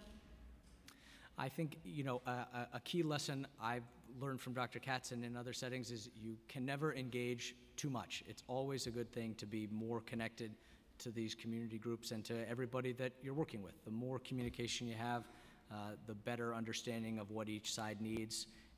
So I think there has been some desire for more communication and you know, more transparency on how the flow of funds from the state through the PPS to the different community groups is working. And I know our CEO of One City and his team are doing a tremendous job of improving that and making sure we're as engaged as possible with those community groups. And how might the potential dissolution of the Disrupt program affect the financial operations of H&H and the larger New York City hospital community? Yeah, well, I think it's critical that policies that reward value-based care, that encourage health systems to be more efficient in how they're delivering services continue. What form that takes is, you know, above my pay grade and a state policy issue, but one that Health and Hospitals will focus on intently and cares a lot about. So our focus is on making sure that policies like that continue so that we can continue doing the value-based care, community-based care that is best for people's health, rather than going back to a fee-for-service system where we're competing on you know, delivering the most and most expensive services. So it's critical to keep policies like that continuing. Well, I want to thank you. I want to just stress again what a lot of my council members said, which is, you know, educating consumers. And I know you're a bit strapped for cash, but I really want you to consider us advocates for H&H, considering how much you have to take on in terms of serving underinsured, uninsured patients, our immigrant community, and how the transition, or I guess the transformation of healthcare in the city, specifically by some of the voluntary hospitals, looks a very different way from your transformation. So that's, you know, that's why we are just so, we're going to be really just adamant about getting the numbers, the data, and again, our funding of simple things that we feel should be something that you have an abundance of, really just causes us to pause a little bit and ask, you know, in terms of financial management, in terms of how you are, you know, pushing people to the Gotham network to get that primary care by someone who's going to get to know them and their family is really important. But, you know, we're only as good as the information that we have. And so I'm just going to ask again, and I'll ask you every single hearing. I'm going to say it every time. In terms of the transparency of the data and the numbers and the financials, you know, that's how we can hold each other accountable. So I want to thank you. I do encourage you to remain for the rest of the hearing, to hear from the advocates and to hear from some of the people here. And we look forward to some of the information that you promised to my colleagues, and we'll follow up with any additional questions. Absolutely. If I could make one other pitch for you, you reminded me of one thing. It is open enrollment right now for all city employees. Metro Plus is my health plan, is a health plan owned by Health and Hospitals. One way the council and everybody in the room can help is if you want to sign up for Metro Plus this year. I think it would be great for your health, for the health of Health and Hospitals, and we'd be happy to connect you to any physicians in their network, including Dr. Katz or Dr. Long or any of the great folks in our system. So that's my one final pitch. I apologize for stealing the last word, but I'm going to have the last word. Okay. I'm going to ask you to check out the op-ed that Councilmember Levine and I wrote about this very topic in Gotham Gazette. Thank you. Absolutely. Thank you so much to both of you.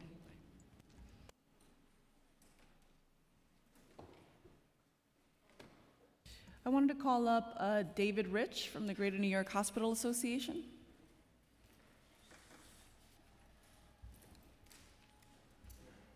Good afternoon. Mr. Rich, press that then. There we go. I think I have to call Dr. Katz for an appointment right this moment. Thank you so much for having me this afternoon. My name is David Rich, and I'm an Executive Vice President at the Greater New York Hospital Association.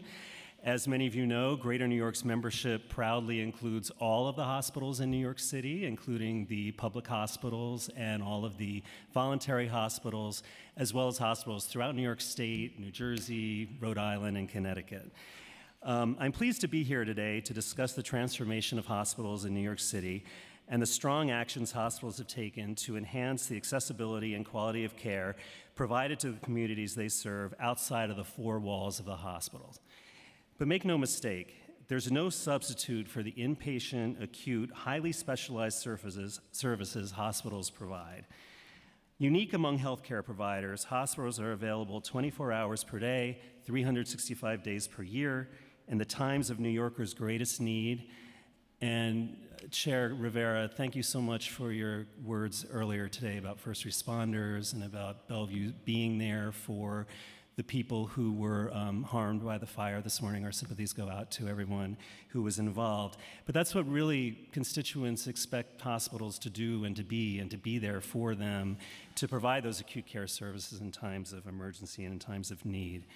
And so it's very important, I think. So often people say, shouldn't hospitals do more? And yes, they should. And shouldn't hospitals be doing this, that, and the other? And yes, they should.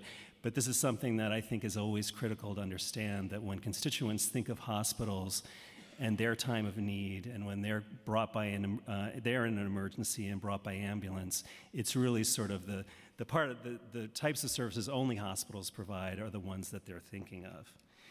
Having said that, hospitals are much more than providers of inpatient care, as you know.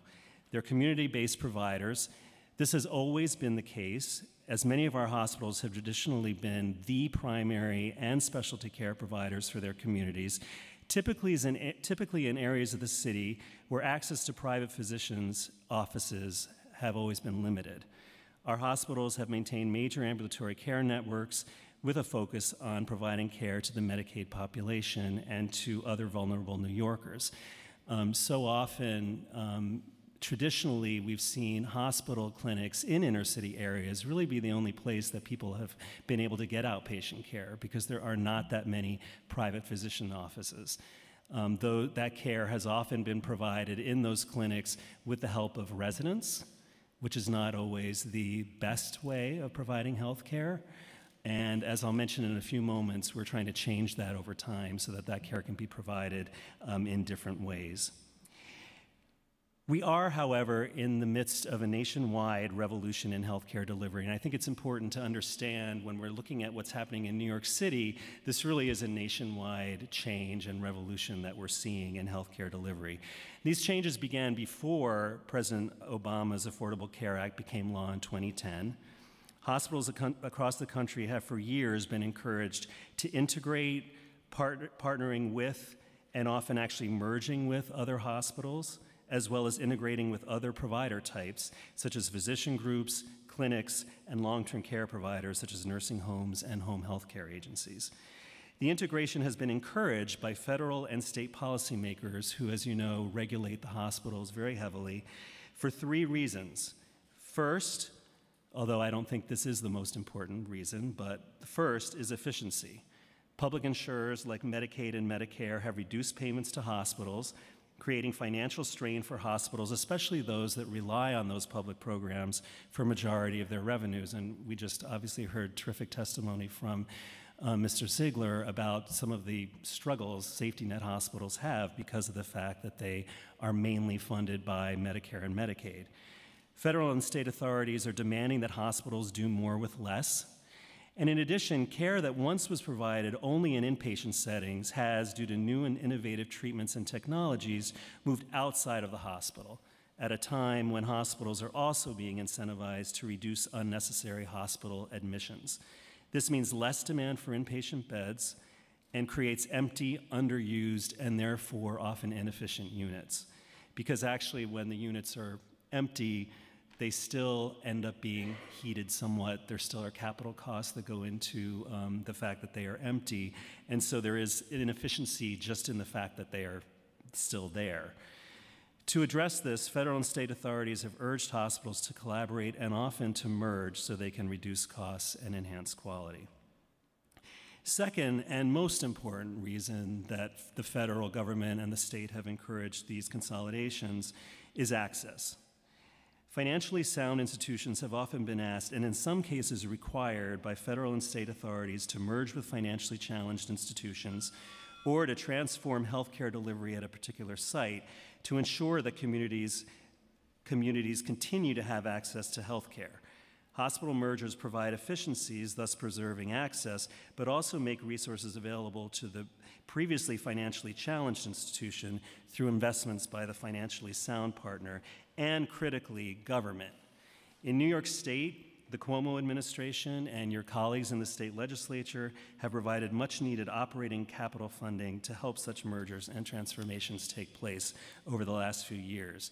Now, it's important to point out the goal of all of this activity is to preserve access and quality for communities which, without a merger or a transformation of a service, were facing the prospect of hospital closure and the complete loss of healthcare services. And unfortunately, before we saw some of this planning done several years ago, a lot of hospitals just closed without any sense of what was going to come next. And I think what we've been trying to do in the state of New York over the last few years is to do things in a much more planful way with new partners who can come in and try and help manage a situation.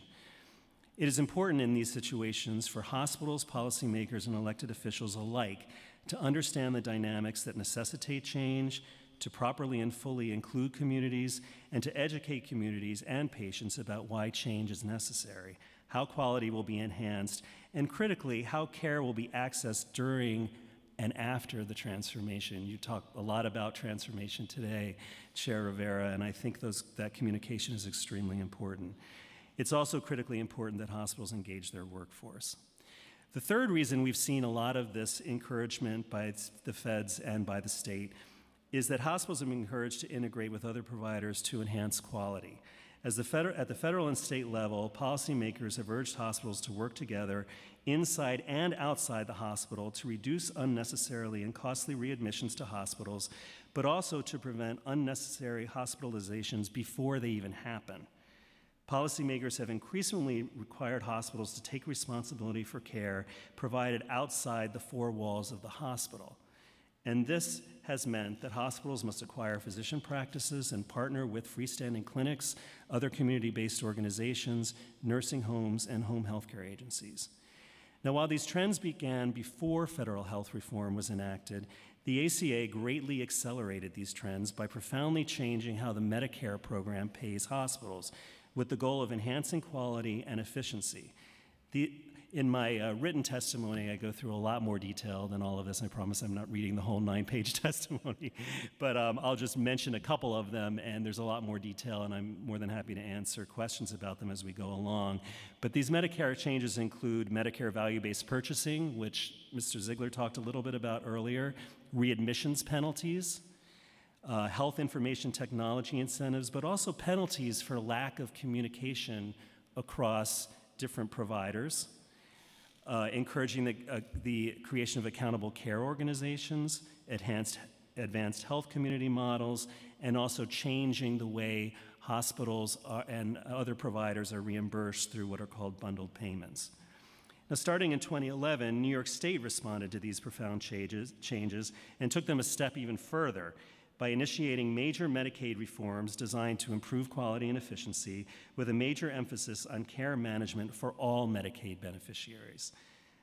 Later, as a condition of participation in the state Medicaid waiver, known as the Delivery System Reform Incentive Payment Program, or DSRIP, as you mentioned earlier, hospitals and other providers were required to create large collaborative groupings known as Performing Provider Systems, or PPSs. Nearly all of the hospitals in New York City are participating in DSRIP, as you heard from Mr. Ziegler before. H&H is a very strong participant, either as PPS heads, as members of PPSs, or both. And they're required, as a part of this program, to do a huge amount with other providers to prevent hospital readmissions, prevent emergency room visits, enhance primary care access, properly manage behavioral health, screen for diabetes, and on and on and on. And in my written testimony, I go through a lot of the examples of what DSRIP requires.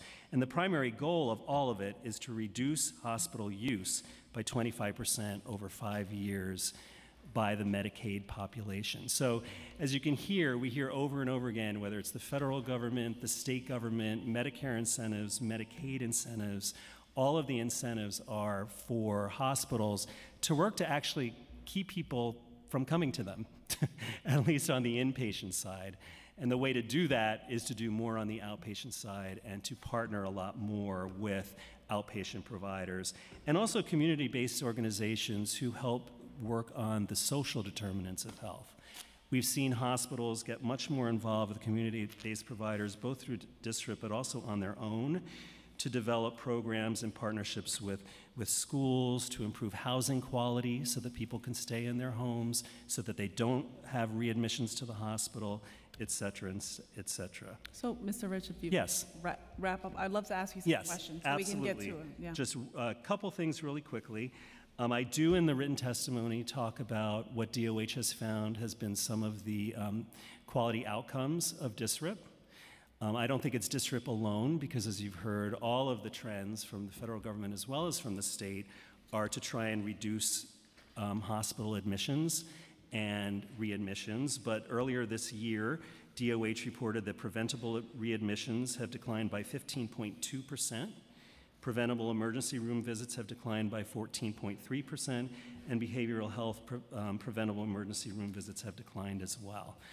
And just lastly, I know a lot of questions have been raised over time about, with all this transformation going on and all the changes going on and additions of services, subtractions of services, movement of services, how is all of that regulated and what is the oversight?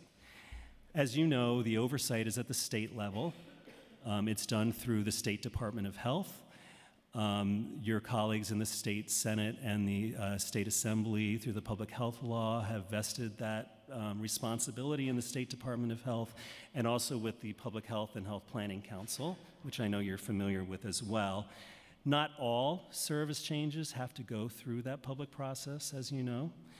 But I do think that we have found that DOH they're extremely committed people who are trying very hard to make sure that before there's an approval of a service change, that they understand what some of the access changes might be.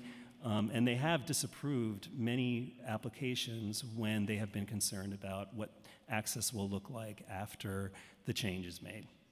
Anyway, with that, I went on way too long, so I will stop there. Thank you again for having me. No, thank you so much for your testimony, and I should have warned you there was a clock, but it's okay. So I have a couple of questions that I did ask of H&H that I'll somewhat repeat, and you were clearly here for the entirety of their testimony from what I saw, so yes. Thank you for your patience. And they said a couple of things that I'd love for you to address directly. But before we do that, there's a lot of discussion on costs and where you go to receive care and how much it'll cost you and the differences in networks. Yes. And so with certain hospitals having largely different costs in providing care to patients, how do we encourage patients to utilize services and networks in a way that doesn't saddle lower cost networks with unrealistic patient populations? Like, how are you going about working to ensure that people are utilizing networks equally and that there aren't certain networks that are being, again, saddled with more of the certain kinds of care, uninsured and underinsured populations?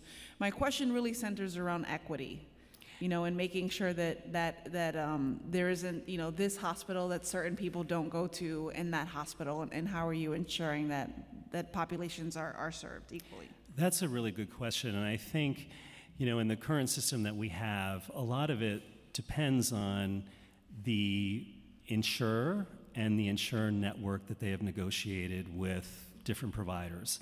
And that's even true within the Medicaid population, because as you know, almost all of Medicaid now is Medicaid managed care. There are different Medicaid managed care providers. Metro Plus obviously is a huge one. Health First is another. And they have contracts with hospitals for in-network care, and then other hospitals or other providers are out of network. When it comes to Medicaid, being in and out of network because there are very strong rules about not having out-of-pocket costs, it's not quite as noticeable. But when it comes to the non-Medicaid population, it can be quite a difference. If you have insurance that allows, and you have a hospital that's in network, and you go to one that's out of network, the cost could be much higher for you because you went to an out-of-network hospital as opposed to an in-network hospital. But that will depend largely on the insurance that you have and which hospitals they have actually negotiated with. Now, nearly all, if not all, of the hospitals in New York City are in Medicaid managed care networks. Many of them, and many of them have their own, as does Metro Plus, as was mentioned by H&H. Others are partners in Health First, for instance. There are about 10 or 12 voluntary hospitals that are part of that network as well. So on the Medicaid side, for the most part, there should be access to hospitals through their Medicaid managed care plans, and they should not be out of network. You know, in their testimony, H&H takes everyone, you know, regardless of status, of language, they take every single person. And for that, I think is a lot of why, besides some inefficiencies in some administrative capacities, but I think that's a large reason why. And even in my own district, when you walk along First Avenue, there is a lot of talk on, you know, which people go to NYU versus which people go across the street to Bellevue.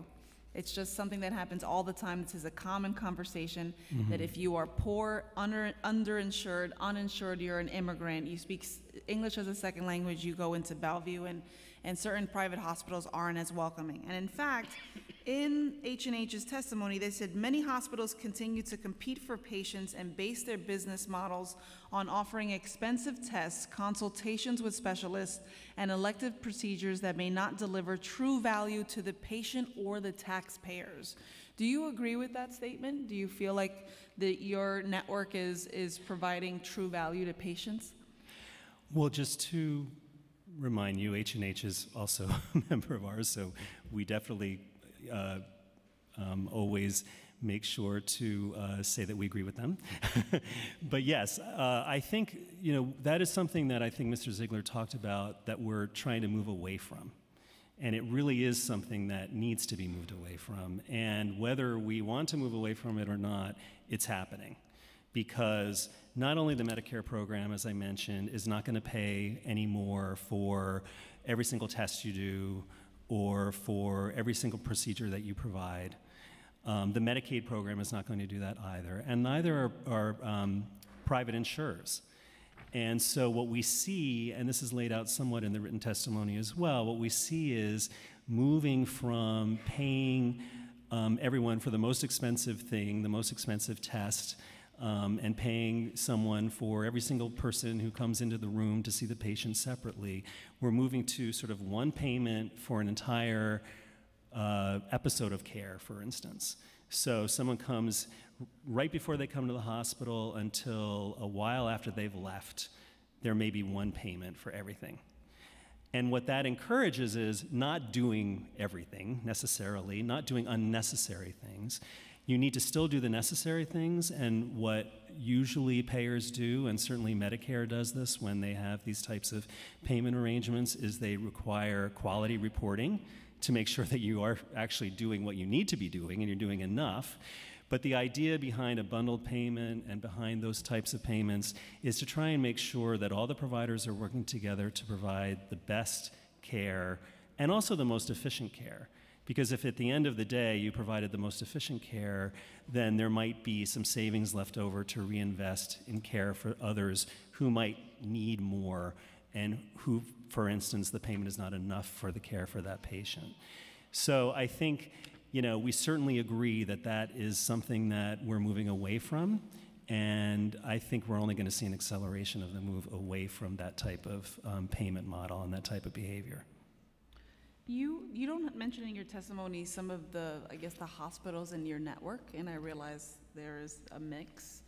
Can you speak to hospitals that I guess that you're representing in many ways, hospital networks that have changed recently, that have been consolidated with another entity? So, as I mentioned, we have as members every hospital in New York City, and there has been a huge amount of that of network activity, if you will, a huge amount. And as I mentioned in my testimony, some of this is very much encouraged by the federal and the state government, particularly when it had to do with a more financially sound hospital partnering with one that was not financially sound.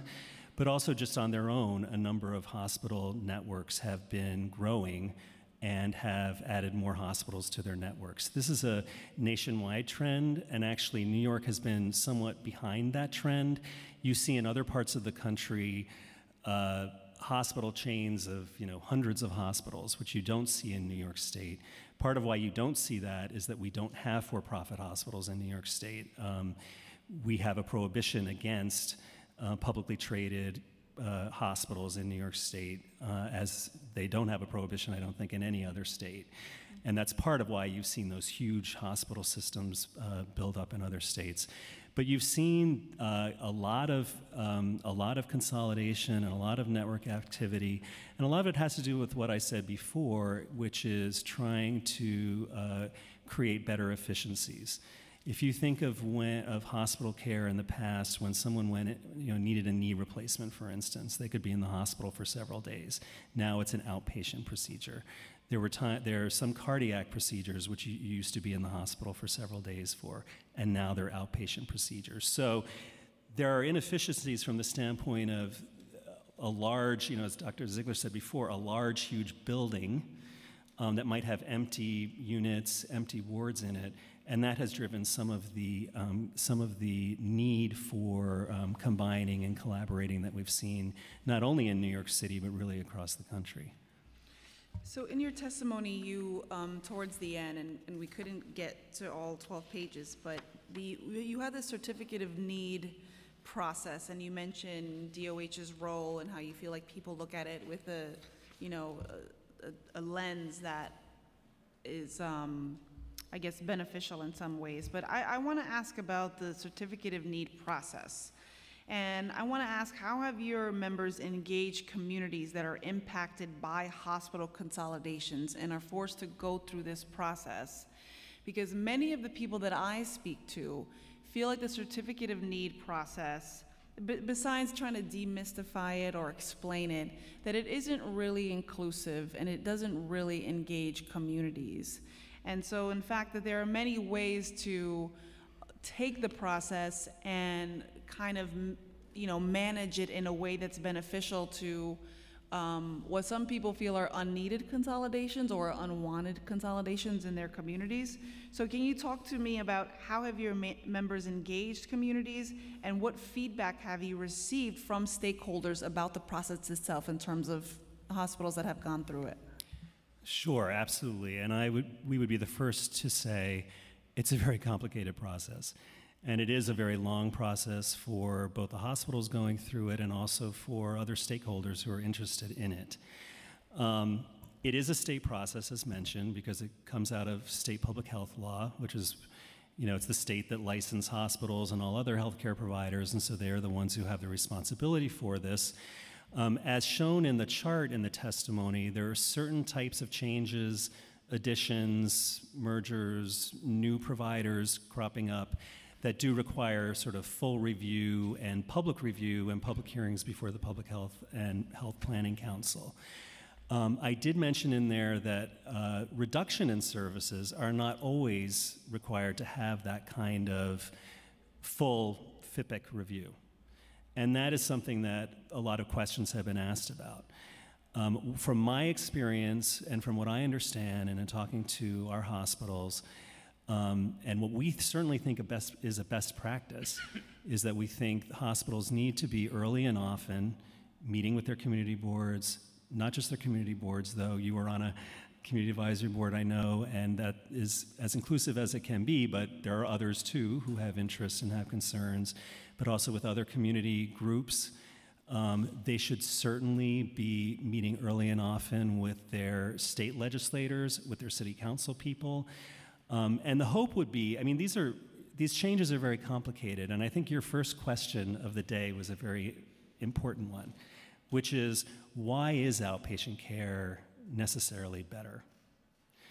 And that's a question that most people on the street would not, well, they might not know to ask it, first of all, but they would not really understand it. As I said before, when people think of hospitals, they think of, shows like ER and 911, and also their own perception of what, when they've needed it or when their parents have needed it.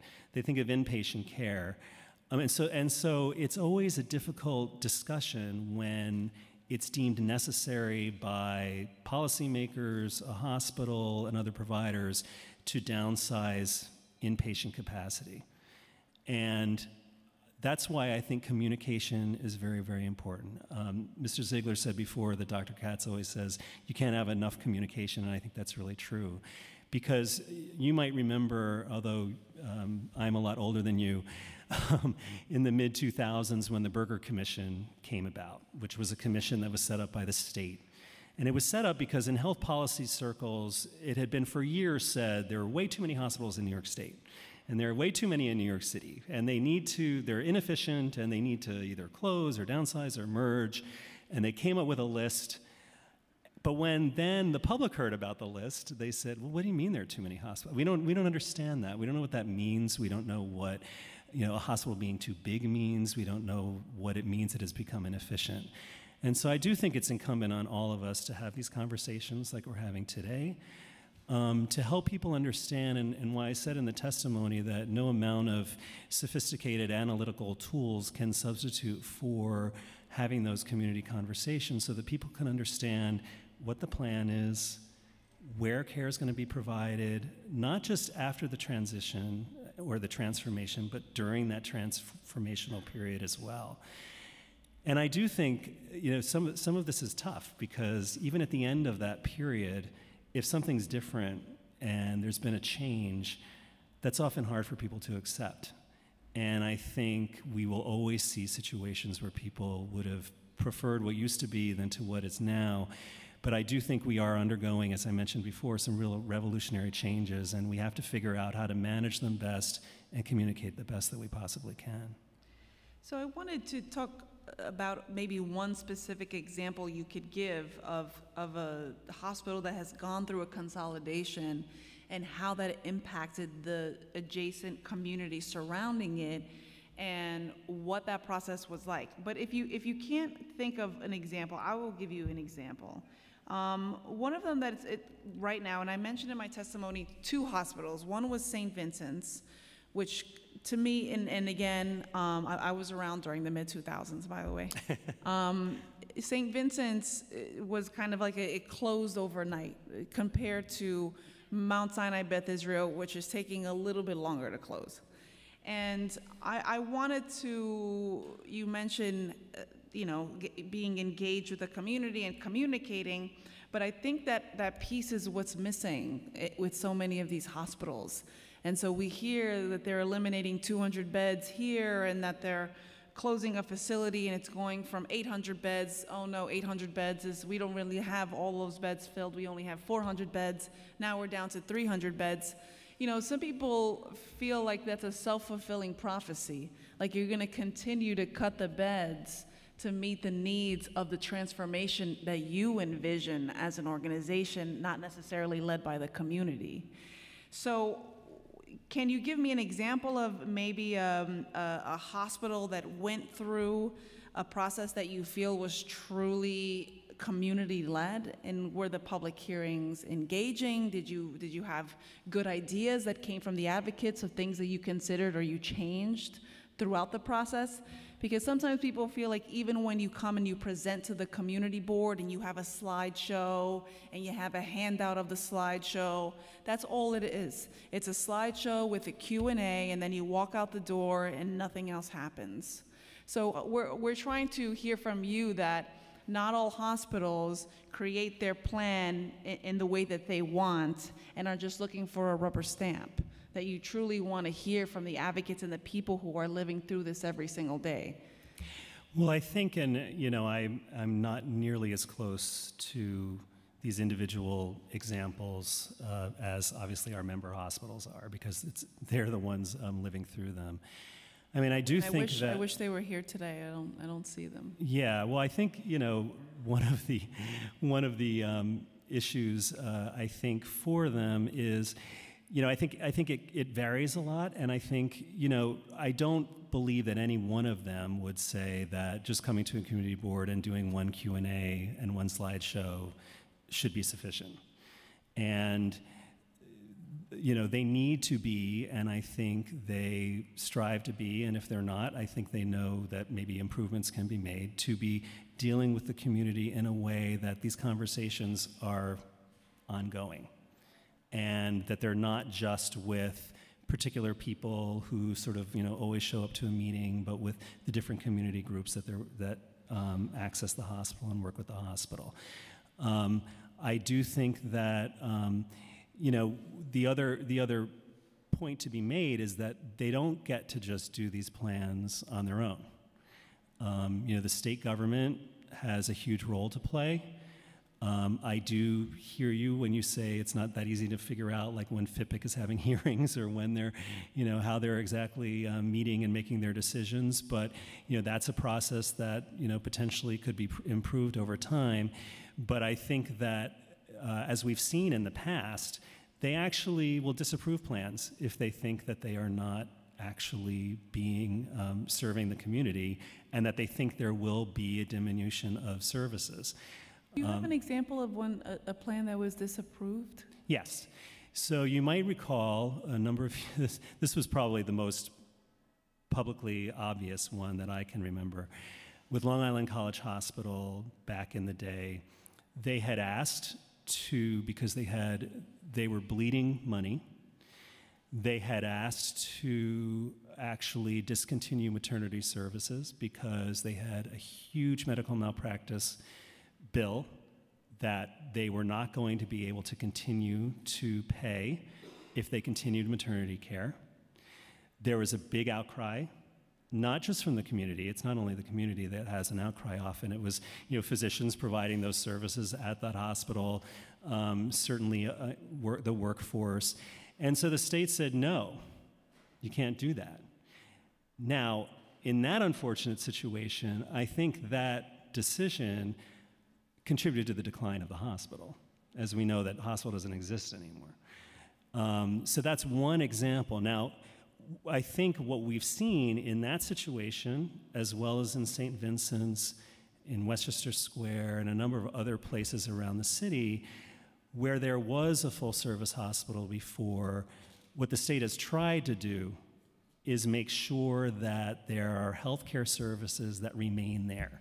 There are places in the city where hospitals closed prior to the ones I just mentioned, where there was not a plan to have any services provided there afterwards. And they are unfortunately often, as you can imagine, a lot of times when a hospital closes, it's in one of the most underserved areas of the city. And there was not a plan to make sure that there was even still a freestanding emergency room the way there is at St. Vincent's, or the way that there is at Westchester Square, or the way that there is at former Long Island College Hospital site. So I think that's the kind of thing that we're seeing more of now, is trying to make sure that there are still services there. It's not going to be all of the services necessarily, and that will also cause some community concern. But I think now we're in a situation where we're having a lot more planning going on than we've seen in the past.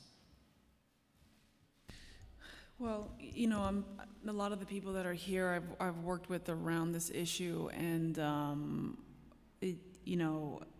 Litch was an interesting example to bring up because it's not even there anymore. But I want to just stress that I hope that you'll stay for the remainder of the hearing, because not only have they been patient, but there are many people here that have a lot to contribute about some of your comments and how the whole certificate of need process goes about in terms of truly engaging the community. So I guess, I thank you for your testimony. Do you have any questions? And again, I really do hope that you stay to hear from some of the advocates here, because we are really trying to work to provide quality services, and we're really, really anxious about the future of healthcare facilities, and we understand that maybe you don't need 800 beds on every corner, but the way that some of these hospitals are closing and this land is being disposed of for amenities and benefits that are not for the public, it is really disturbing. So I hope that we will stay in touch in terms of some of the work that the hospitals are doing. It disappoints me that there aren't any voluntary hospitals here, unless I'm missing them, that can speak to some of the processes that they're going through, specifically the Mount Sinai Health System. And thank you. Thank you for your testimony, for answering all of my questions. Sure. And with that, I'm going to call up a panel. It's going to be Lois Utley, Judy Wessler, Arthur Schwartz.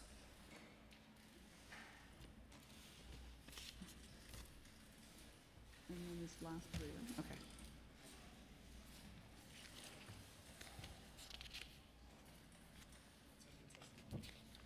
Yeah, I do. Testimony. And there's something that goes with it. Can I go first? Yeah, you stop. Thank you.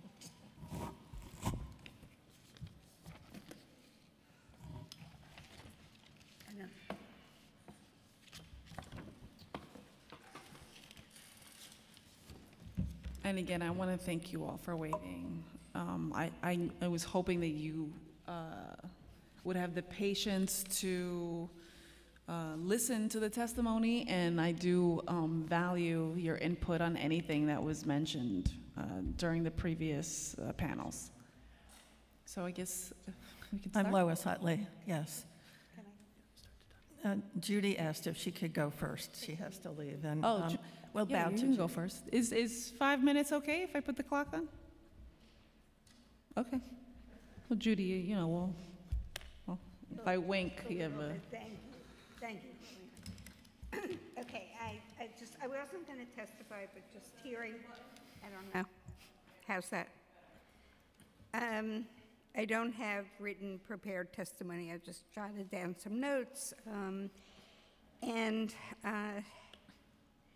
I must say, I mean, there are examples of alleged movement from hospital to ambulatory care, and I say alleged advisedly.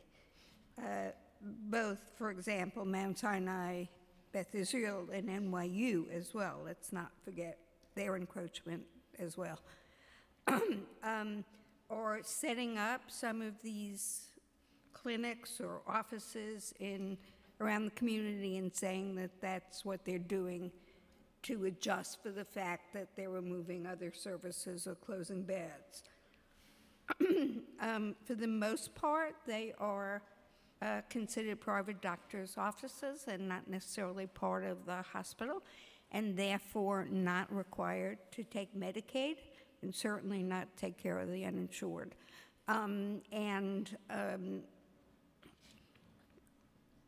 That has a tremendous impact in terms of access within the community.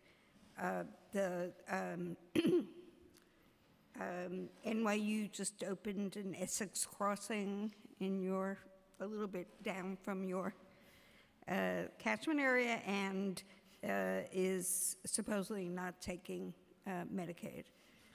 Mount Sinai, Beth Israel, on the west side, for example, there are a lot of what we call dual eligible patients. They have Medicare and Medicaid, and people are being told that they can use the service, but they will not take Medicaid, so that the person who is low income would have to pay the copayment, which of course they can't do.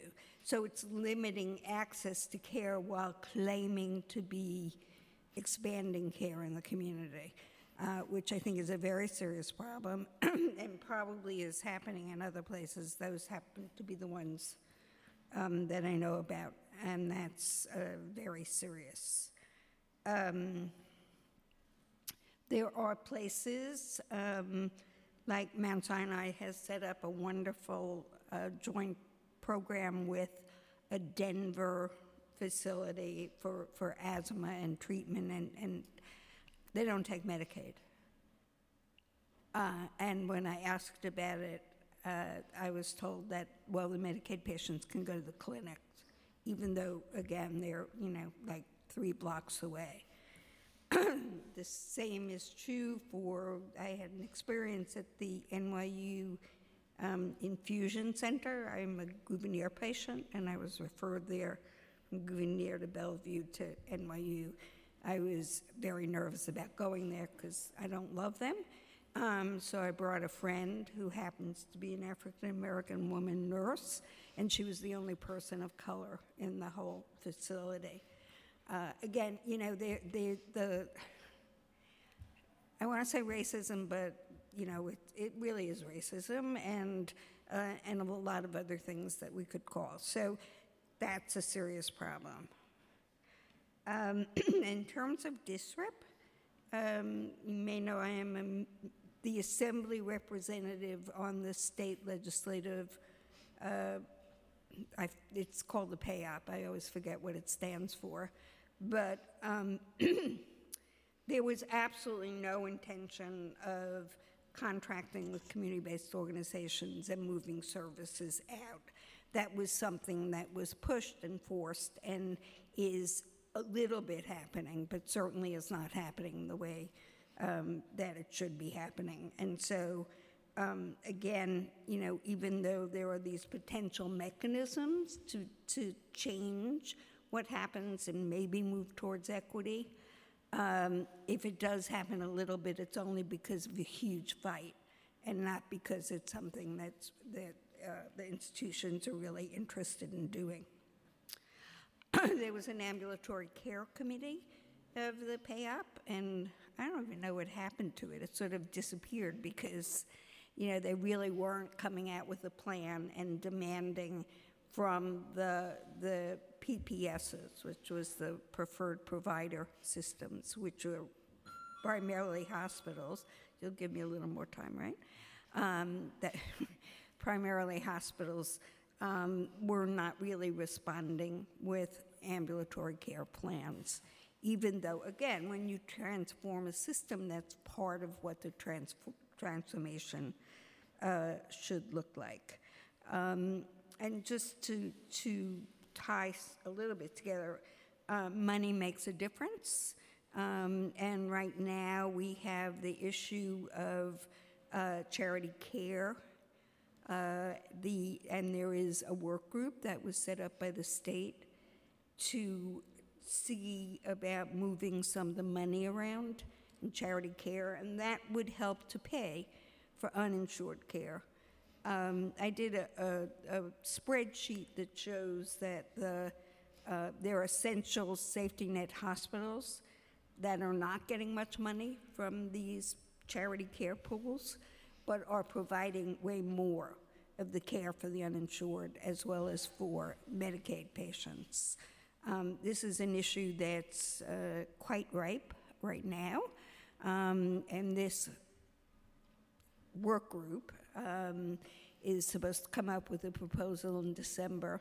And I wanted to say this here because we could certainly use the support of the City Council, and I'll be happy to share the information that we've developed in terms of seeing that that money should go where it should be going for paying for care rather than $10 million or $4 million salaries for executives, which is some of what's happening now. And some of the hospitals like NYU, because they bought a hospital in Brooklyn, will be getting $51 million. And, it's just out of this pool. So there's some really outrageous disparities, and they need some attention. And that could, hopefully, if the money was going where it should go, could influence where services would go, could go, and who could get care. So I ask for that help. You have my undying support. You know that. Thank you. Thank you. I'm Lois Utley, Director of Women's Health for Community Catalyst and founder of the Merger Watch Project. Earlier this year, we published a report with support from the New York State Health Foundation called Empowering New York Consumers in an Era of Hospital Consolidation.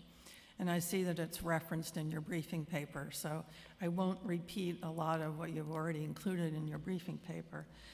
But the main conclusion of the report is that at a time when all this transformation is happening in our health system, hospitals closing and downsizing and merging and care moving from inpatient to outpatient, consumers feel bewildered by what's happening. They don't understand it, they're not well informed, and nobody is consulting them about how this transformation could be done in a way that would be understandable, would address their needs, like for transportation, for help for people to navigate the new system. We basically concluded that consumers and our representatives, such as you, city council members, often have little or no say in the state oversight of this ongoing transformation. So I want to focus a little bit on what we had to say about the certificate of need system.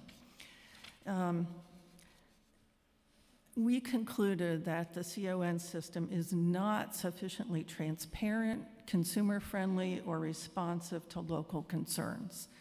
So, for example, it does not currently require advance notice to affected consumers and their local officials when a hospital is going to close or downsize. It's amazing. The state public health law only requires a public hearing 30 days after the hospital closes. What good is that? We need to have public hearings ahead of time. Health systems that are taking over local hospitals are not required to spell out their long-range plans for their facilities, which could include down the road downsizing or closure, as we saw has happened with Mount Sinai Beth Israel.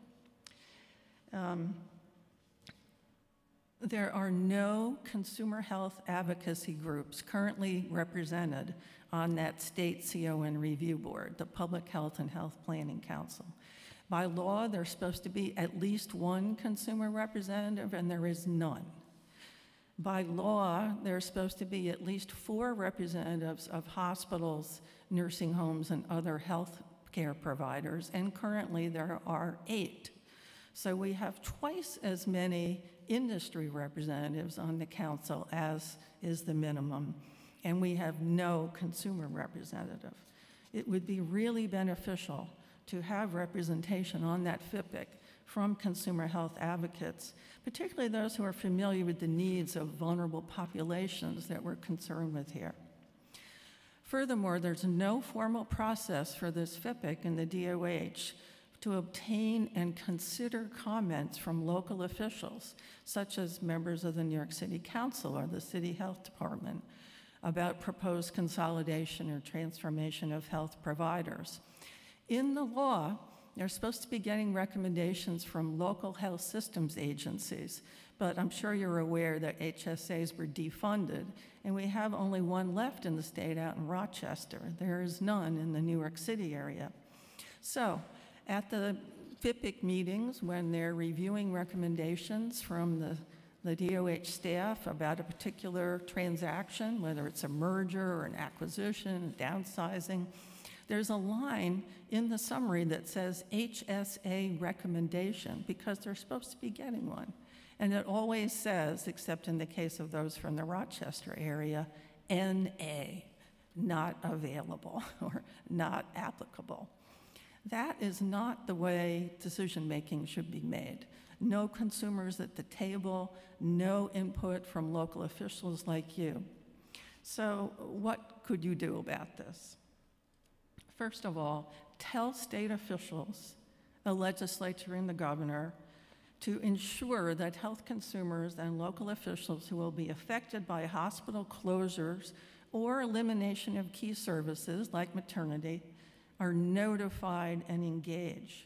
We recommend a requirement for 90 days advance notice when a hospital is going to close or downsize. We think that hospitals should be required to provide a proposed closure plan and take comments on that plan at a public hearing in the affected community at least 60 days in advance of the closing. And not during the daytime, by the way, at night or on the weekend when consumers who work can actually get to it. We think there should be greater transparency, consumer engagement, and accountability when health systems take over community hospitals. We want a requirement that health systems have to project out into the future what they're likely to do with a community hospital they're taking over, so that we're not surprised 3 years down the road by a plan to close the maternity unit or close cardiac surgery. We need to have appointment of more consumer representatives to the FIPIC. We would love for you to join some other public officials I'm aware of who will be asking for this very shortly. And in general, we think the CON process needs to be reformed. It was created for a different era when hospitals were expanding, and the purpose of it was to make sure we didn't get too many hospitals and duplicative services. It's not suitable for the current era of consolidation. I would note that that CON chart that's in your briefing paper and also in the testimony from Greater New York does not make clear the fact that some of the CON applications do not go through that process that's delineated there. Those that are limited review, administrative review, or notice are never coming to the FIPIC and getting discussion in a public meeting. We need to take a close look at that as well. Thank you for the opportunity to testify. I really have appreciated listening to your questioning of the hospital system officials, and I commend your work. Thank you. Am I on? Good afternoon, and I'm very excited to appear in front of you, council member, this afternoon. It's my first experience with you in this chamber.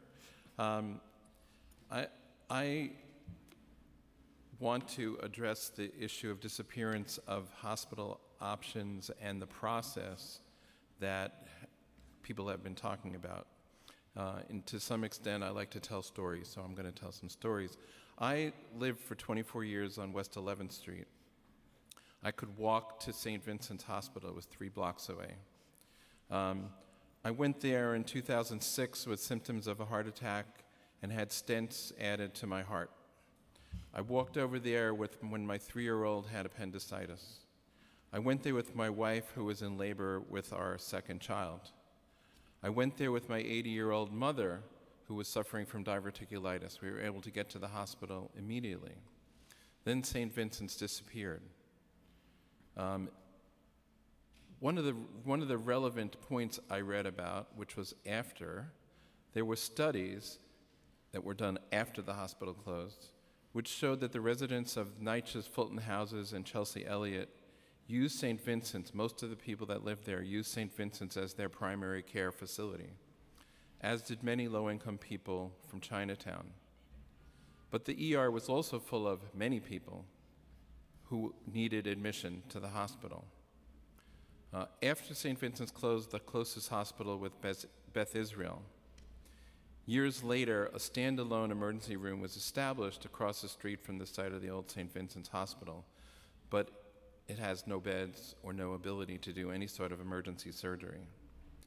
On the morning of January 31st last year, I woke up knowing I was having a heart attack. My wife drove me a block to the standalone ER, which took an EKG and said, "You're going to Beth Israel Hospital." I was horrified. I was horrified because I had heard that Beth Israel was closing. I said, "Why there?" They said, "Well, if you don't go there, you'll have to go to Lenox Hill on 9th Street.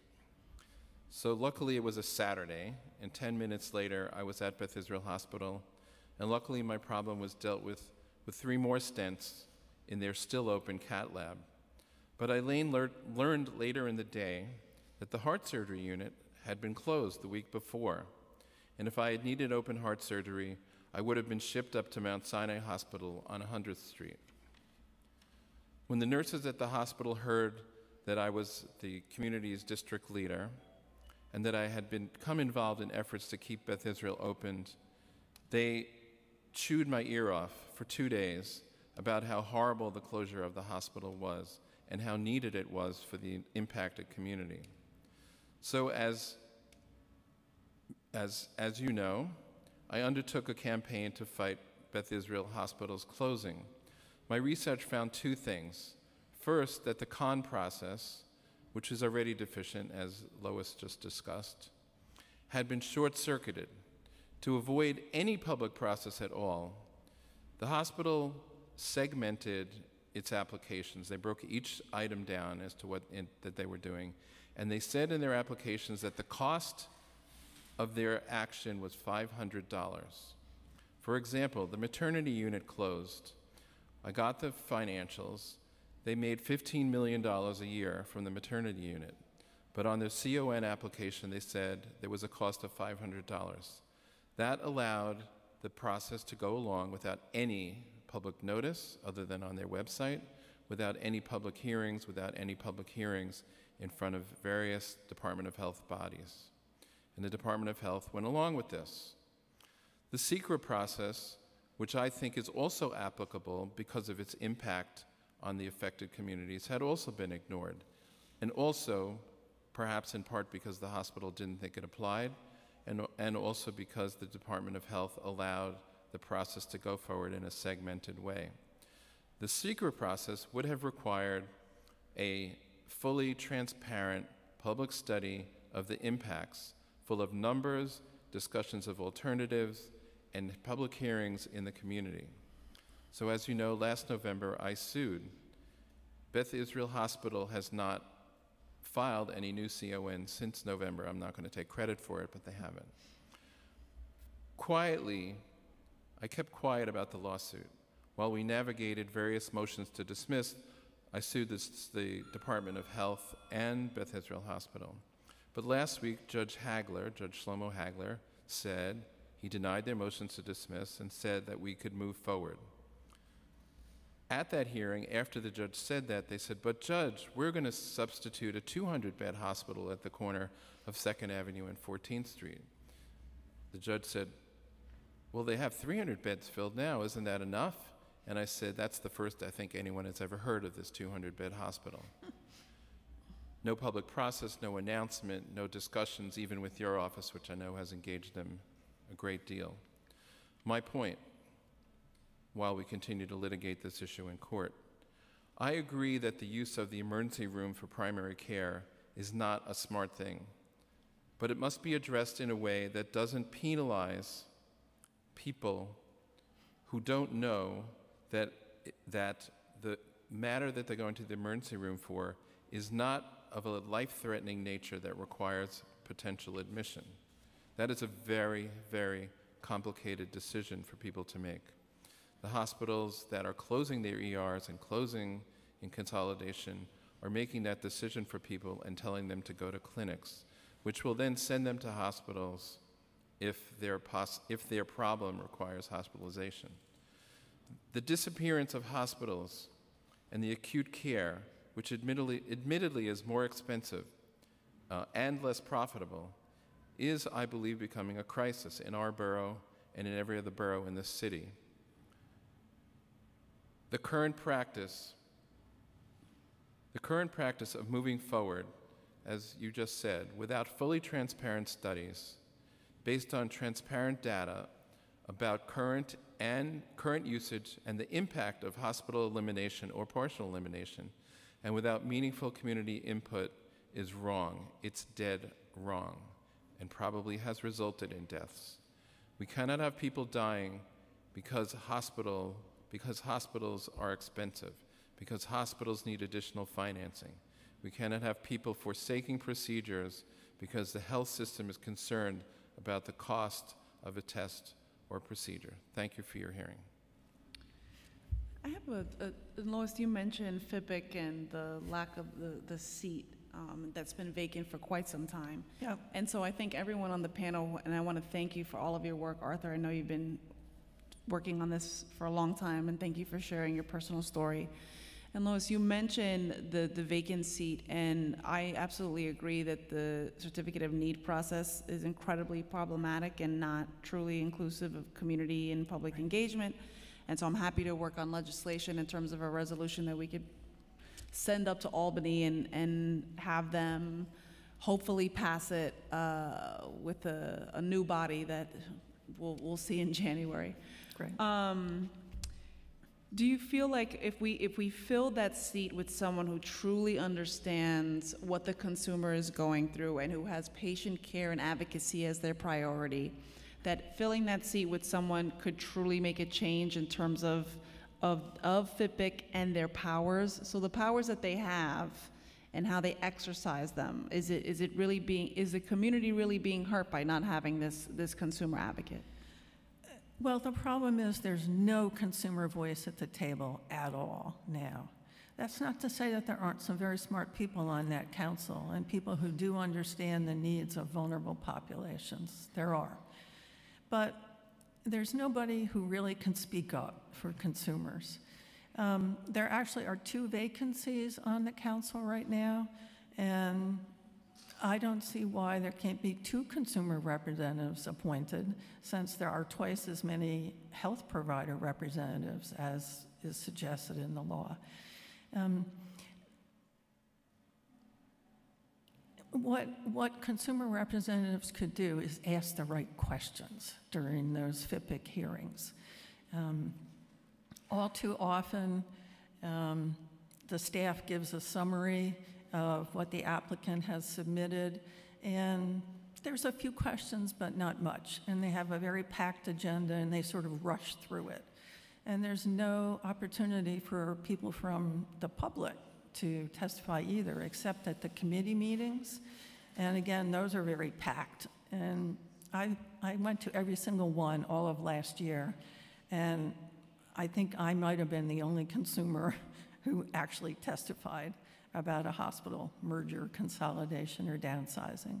It's just not open and transparent. So I think at least getting 1 or more consumer representatives on the FIPIC would be a good start. But we also will need to probably help that person because the volume of material that the FIPIC members are asked to review on very short notice is overwhelming. Even some of the FIPIC members complain about it. It's often 1,000 pages of documents 1 week before the advance of the meeting. So only those council members who come from big health systems and have assistants who can read all this stuff for them and tell them what it means can actually get through it and understand it. We'll need some help for those consumer representatives. And I want to just ask the both of you I am very much willing to lobby the governor's office to put someone in those seats that we know keeps the consumer first and foremost in mind, and who is willing to do the work. It's a lot of work, and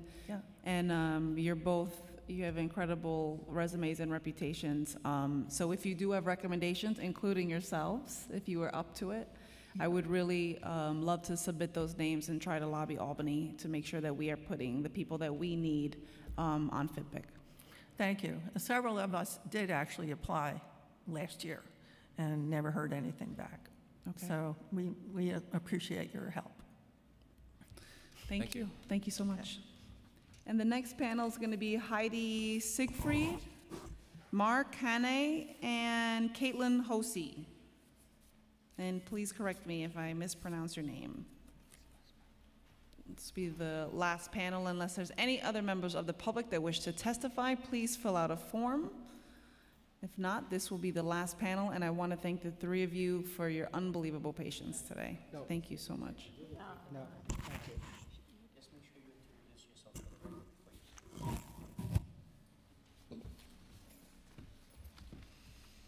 Why don't we start down there? Sure, so I'm Caitlin Hosey from Live On New York. Thank you for having us here today.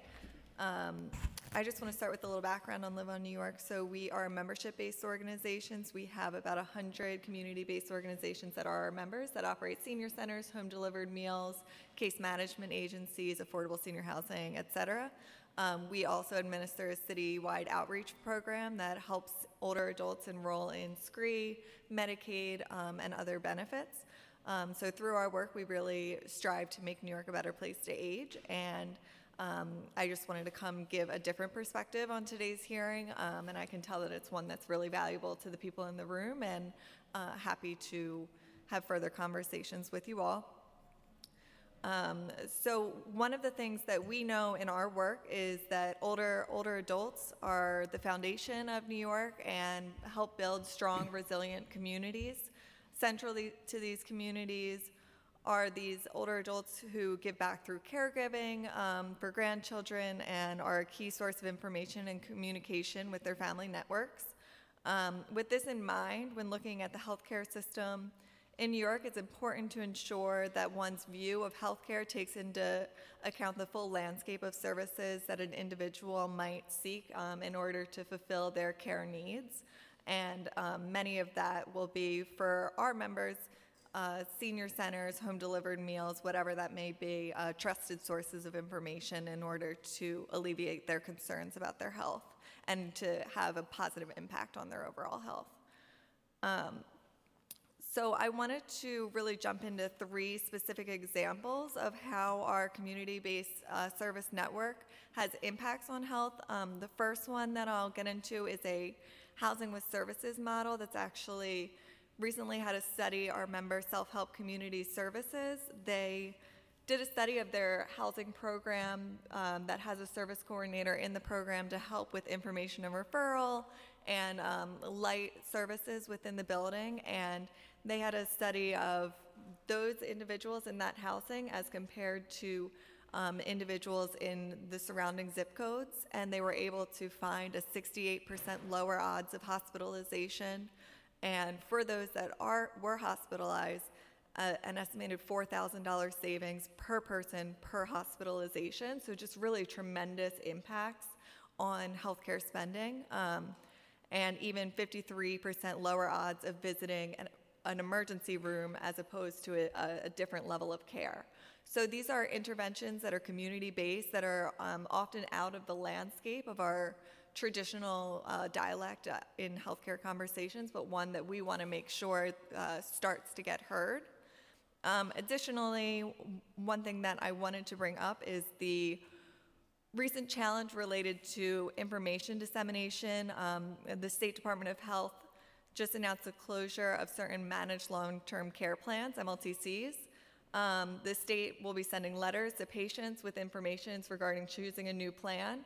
So this is something that our network, the case management network, serves about 33,000 clients a year.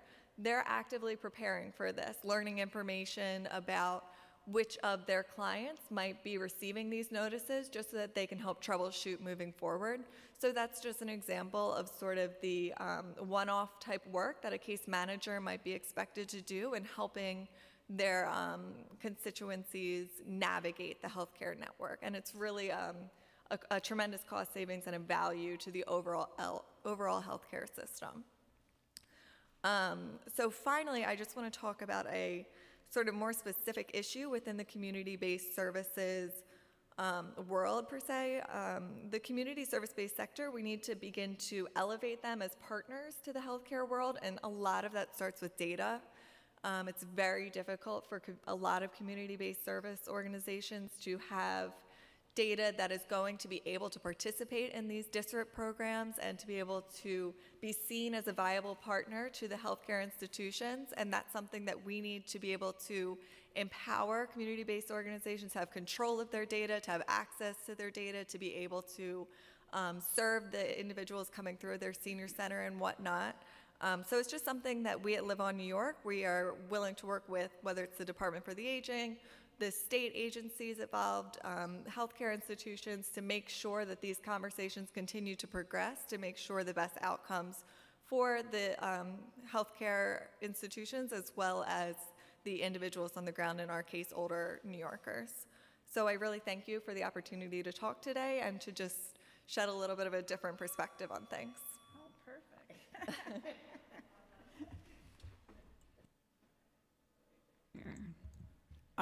Hi, I'm Heidi Siegfried. I'm the Health Policy Director at Center for Independence of the Disabled in New York. So I guess I'm a good one to follow because I'm also going to be speaking about a particular population. We are a cross-disability organization, so we serve people with all kinds of disabilities. People usually think of the little wheelchair symbol when they think of disability, but we serve people with hearing impairments, visual impairments, in addition to mobility impairments. Also, people with cognitive conditions, mental health conditions, all kinds of disabilities. We also have, we're a navigator for the New York State of Health Marketplace, and we also have a community health advocates program that helps people with the problems that they have after they've enrolled in health coverage, trying to make it work. And we also have, we have the independent, well, ICANN. It serves people with managed long-term care plans and dual eligibles. So most people with disabilities in New York City, they're more likely to have health insurance coverage rather than being uninsured.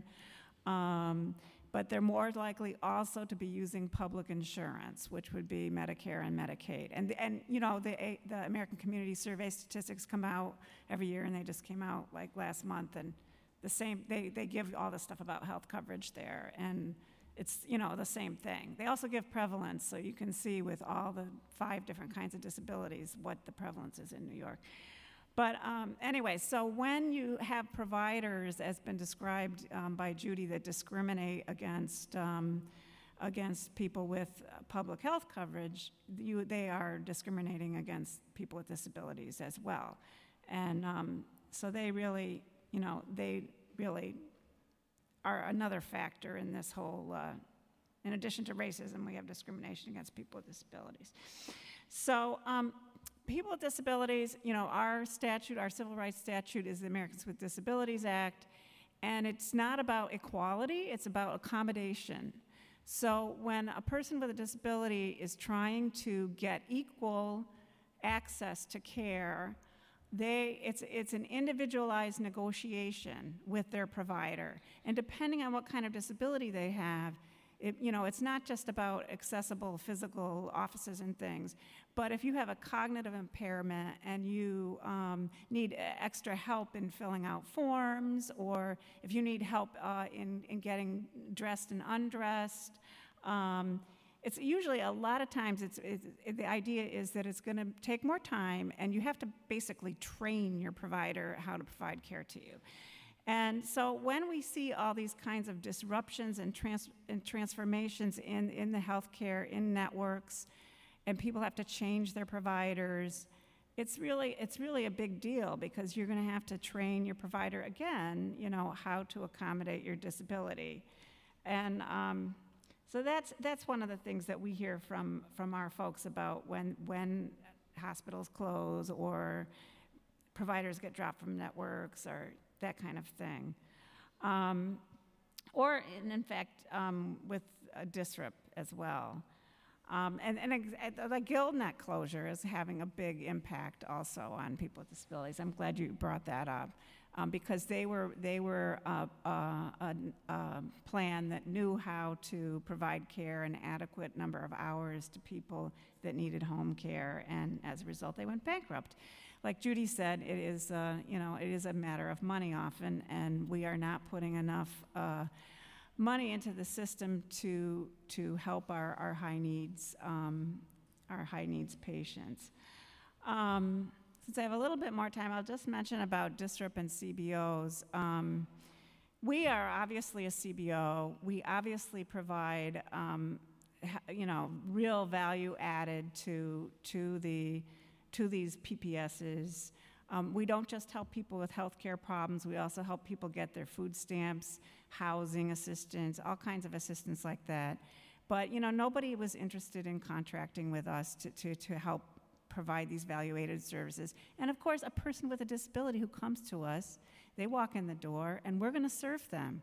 So, you know, they get away with getting our services with us scrambling constantly to find funding. So that's just my comment on what, as a CBO, we've experienced with disrupt.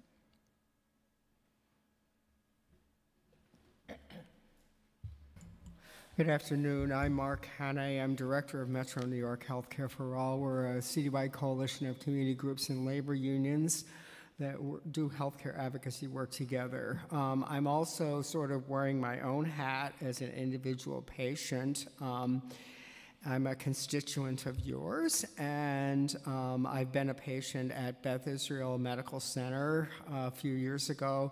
I also, in the early 1990s, used the dental clinic at Gouverneur Hospital. And most recently, I was a patient for scheduled surgery at NYU Medical Center. So I've sort of run the gamut of up First Avenue there in the Lower East Side. So my testimony kind of reflects both my professional experience as well as my personal experience. So I just kind of wanted to lay that out there.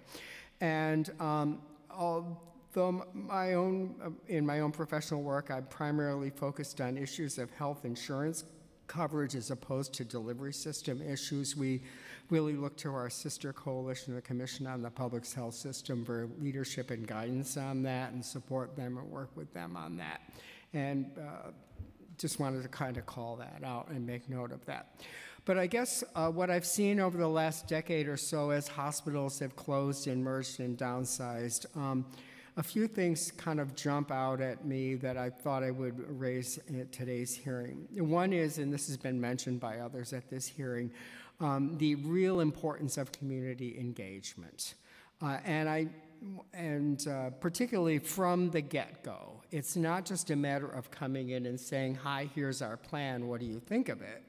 But really, so it becomes a fait accompli, but really engaging the community in developing whatever plan is going to happen from the start, so that the community understands itself as proactive partners in the process versus finding themselves as reactive adversaries. So that's one point I wanted to make. The second point, in terms of services in the community, as services move from inpatient settings to outpatient settings, and I don't think anybody has a problem with that in principle. We'd all rather be getting services at home or in the community rather than a hospital if we can avoid it, but as Mr. Rich mentioned, there are circumstances where inpatient services are required, and so hospitals certainly have a role to play in our community.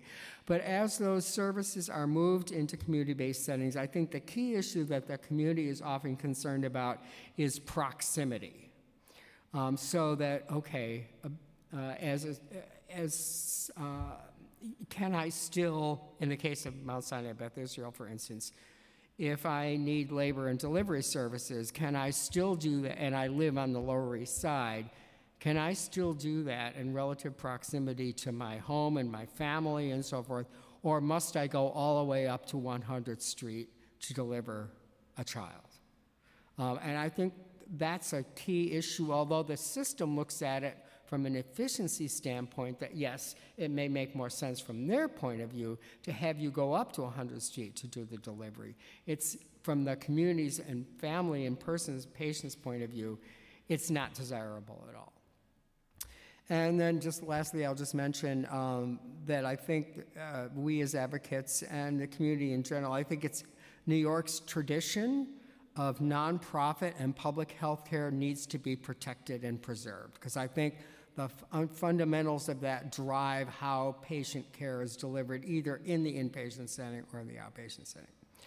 Then I have a few recommendations to offer that are a little more detailed that sort of fall into three buckets. One is around issues concerning individual patients themselves. The second, the community, and sort of a third bucket is around larger system issues. So I'll just kind of run down them quickly. I think it's important from the patient's point of view that the full complement of services be available in the community as they are moved from outpatient settings, sort of a from inpatient to outpatient settings, sort of that concept of a hospital without walls, that everything is kind of still there. That support be provided for family and informal caregivers if we're moving things out of institutional settings. I know in my own situations when I was discharged, a lot of it fell on me and close friends and family and so forth, and we weren't always well prepared for whatever needed to do. This was mentioned earlier, but to have smooth transitions that aren't particularly rushed. The importance of having professional and paraprofessional services available in the home and community-based setting, the use of community health workers, I think is something that is important, and the importance of community health education programs out in the community so that members of the community can understand how to take care of themselves, utilize the healthcare system efficiently, keep themselves healthy, and so forth. As been mentioned by others, the importance of engaging local nonprofit community-based organizations, particularly as helping to address the social and economic determinants of health to keep people healthy. The importance of evening and weekend hours for services, I think is something that is important. Sort of more community things, I mentioned the engagement of community-based organizations. I want to mention one thing that I know exists in the public system that I think is important, but I'm not sure to what extent at all it exists in the private or voluntary system, and that is that each facility in its network has a community advisory board. I think they have a really important role to play, that the board meets regularly and is consulted. The importance of ongoing community engagement with the community health needs assessments that are required of facilities under the Affordable Care Act, and the assessments that are done after the fact of how many services were actually delivered when all was sort of said and done to the community. And again, involving the community from the get-go in that in a proactive manner. Lastly, in terms of the community, I think it's important for healthcare systems to regularly engage on an ongoing basis with the community boards. Each and every community board has some sort of committee that deals with health and human services, and those facilities need to be regularly engaged in that. And to use those community boards as in lieu, since we don't have any health system agencies anymore, perhaps they could become somewhat of a de facto health planning entity in the community, working with the borough presidents, working with the council, working with the mayoral administration, so that there is some proactive health planning that happens across our city.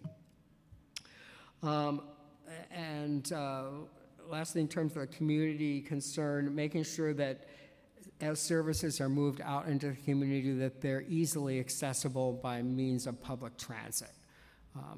I think that's important. That the services are nearby to traditionally underserved and higher need communities. I'm thinking and populations naturally occurring retirement communities, public housing campuses, stuff like that, that the services are readily accessible to them. Lastly, just the larger system issues you touched on. That was your conversation with Lois Utley about the importance of oversight of hospital and health systems. The state has its role. Perhaps there's a role that the city, local government could develop and play, particularly around issues of planning, implementation of those plans, holding the elements of the system accountable. And lastly, I just want to touch sort of on the intersection of delivery system with insurance coverage, because I think one affects the other. As services are moved out into the community, I think it's important that the new entities that come forth are parts of healthcare plans And that includes Medicaid plans, our essential plans, the Medicare Advantage plans, and the private qualified health plans that are available on the New York State of Health Marketplace. We need to make sure that provider entities are contracting with all of those plans so that I have whatever coverage I have is meaningful for me to use. And that if I could ask a question, and it's also for the providers, do you find that a lot of the people that you serve or your members, when something like this happens, when a transformation is underway in their community, are they looking for more community-based organizations to go to rather than the hospital? Do they come to you for these sorts of referrals and references, or are they more kind of in panic mode because their local hospital is closing down? I say that because the Gotham Network, we want people to visit more community-based clinics, and clearly that's in partnership with you all. You are the frontline people that speak to just the everyday New Yorker. And so do you find that people come to you for these references or referrals, or that when a hospital is closing, it's more of a panic mode because they just don't have the information? Well, we were, we were a little bit involved with the St. Vincent's closing, and we participated in that study after the fact. I think our community health advocates did get calls from people that were looking for how they were going to continue to get their care. But I think a lot of times, it really is. When Dr. Katz talks about the patient relationship, I really like that because, especially for people with disabilities, that relationship is so key. And so that's why, they basically want to keep the providers they have. So when there's like changes in health plans, for example, you're trying, and especially people who have complex care and they have a whole bunch of different providers, it's really hard to be able to continue, to see the providers that you want for them all to be in the same plan, and then to have your formulary be on. So that's the kind of work that we do. I put out a call about the Mount Sinai issue, and I did get some emails back from consumers that were concerned about it and did come to the FIPIC meeting actually to testify. And they were concerned, like Mark was saying about this proximity issue. They were concerned about how they were going to get up to, Columbus Circle or 116th Street or whatever. It wasn't an issue of just the people that need care, but also their family members who might want to visit them, who might have a disability, that have to use Accessoride, which is like hopeless, and maybe they have to use public transportation. It would be better if the thing was like if their loved one was in a facility in the neighborhood. That's the main things that I can think of that we heard from our consumers. I would echo a lot of that. I think, while I can't speak specifically to a recent proposed closure or one that has gone through, I think that senior center directors specifically often act as hubs of information for everything going on in the community and as sort of an information source. And I know that this isn't exactly the same, but recently there were a lot of federal proposals related to SNAP, and there was a lot of concern among the senior community about what was going to happen and if their food stamps were going to be at risk moving forward. And even though that was not going to be happening and there was a lot of steps in that process that still needed to happen, there was a lot of information and explanation that needed to be happening from senior centers, directors, case managers, et cetera. And I would imagine it's the same in regards to healthcare situations. The MLTC is a good example of that, where they're certainly preparing to assist their clients with a transition. Well, thank you. Thank you. Did you want to? I just had one last point. It was related to this. I think one thing that's confusing for patients oftentimes is they have an insurer network, but also then their provider network is sort of another network, and they may or may not overlap, and that becomes really confusing. So what I would like to urge both insurers and providers to do is to start to sync up your networks, because it'll make it a whole lot easier for you and for your patients. So. And I agree, and I think that one thing that H&H mentioned that they're working on is a more streamlined way to get people to see a primary care physician or a specialist, and hopefully the right hand talks to the left hand, because I know it can be incredibly intimidating even navigating my own health system. So. Right. Thank you all. Thank you so much. You're welcome. Thank you for your time. Holding this hearing. Yeah, I just want to say thank you to everyone who was here today. Clearly, I think we all agree that it has to be a holistic approach when we're talking about healthcare, and that discrimination really does exist when it comes to policy around healthcare, and that lack of, quite honestly, social and racial and economic justice in terms of treating healthcare as a fundamental human right.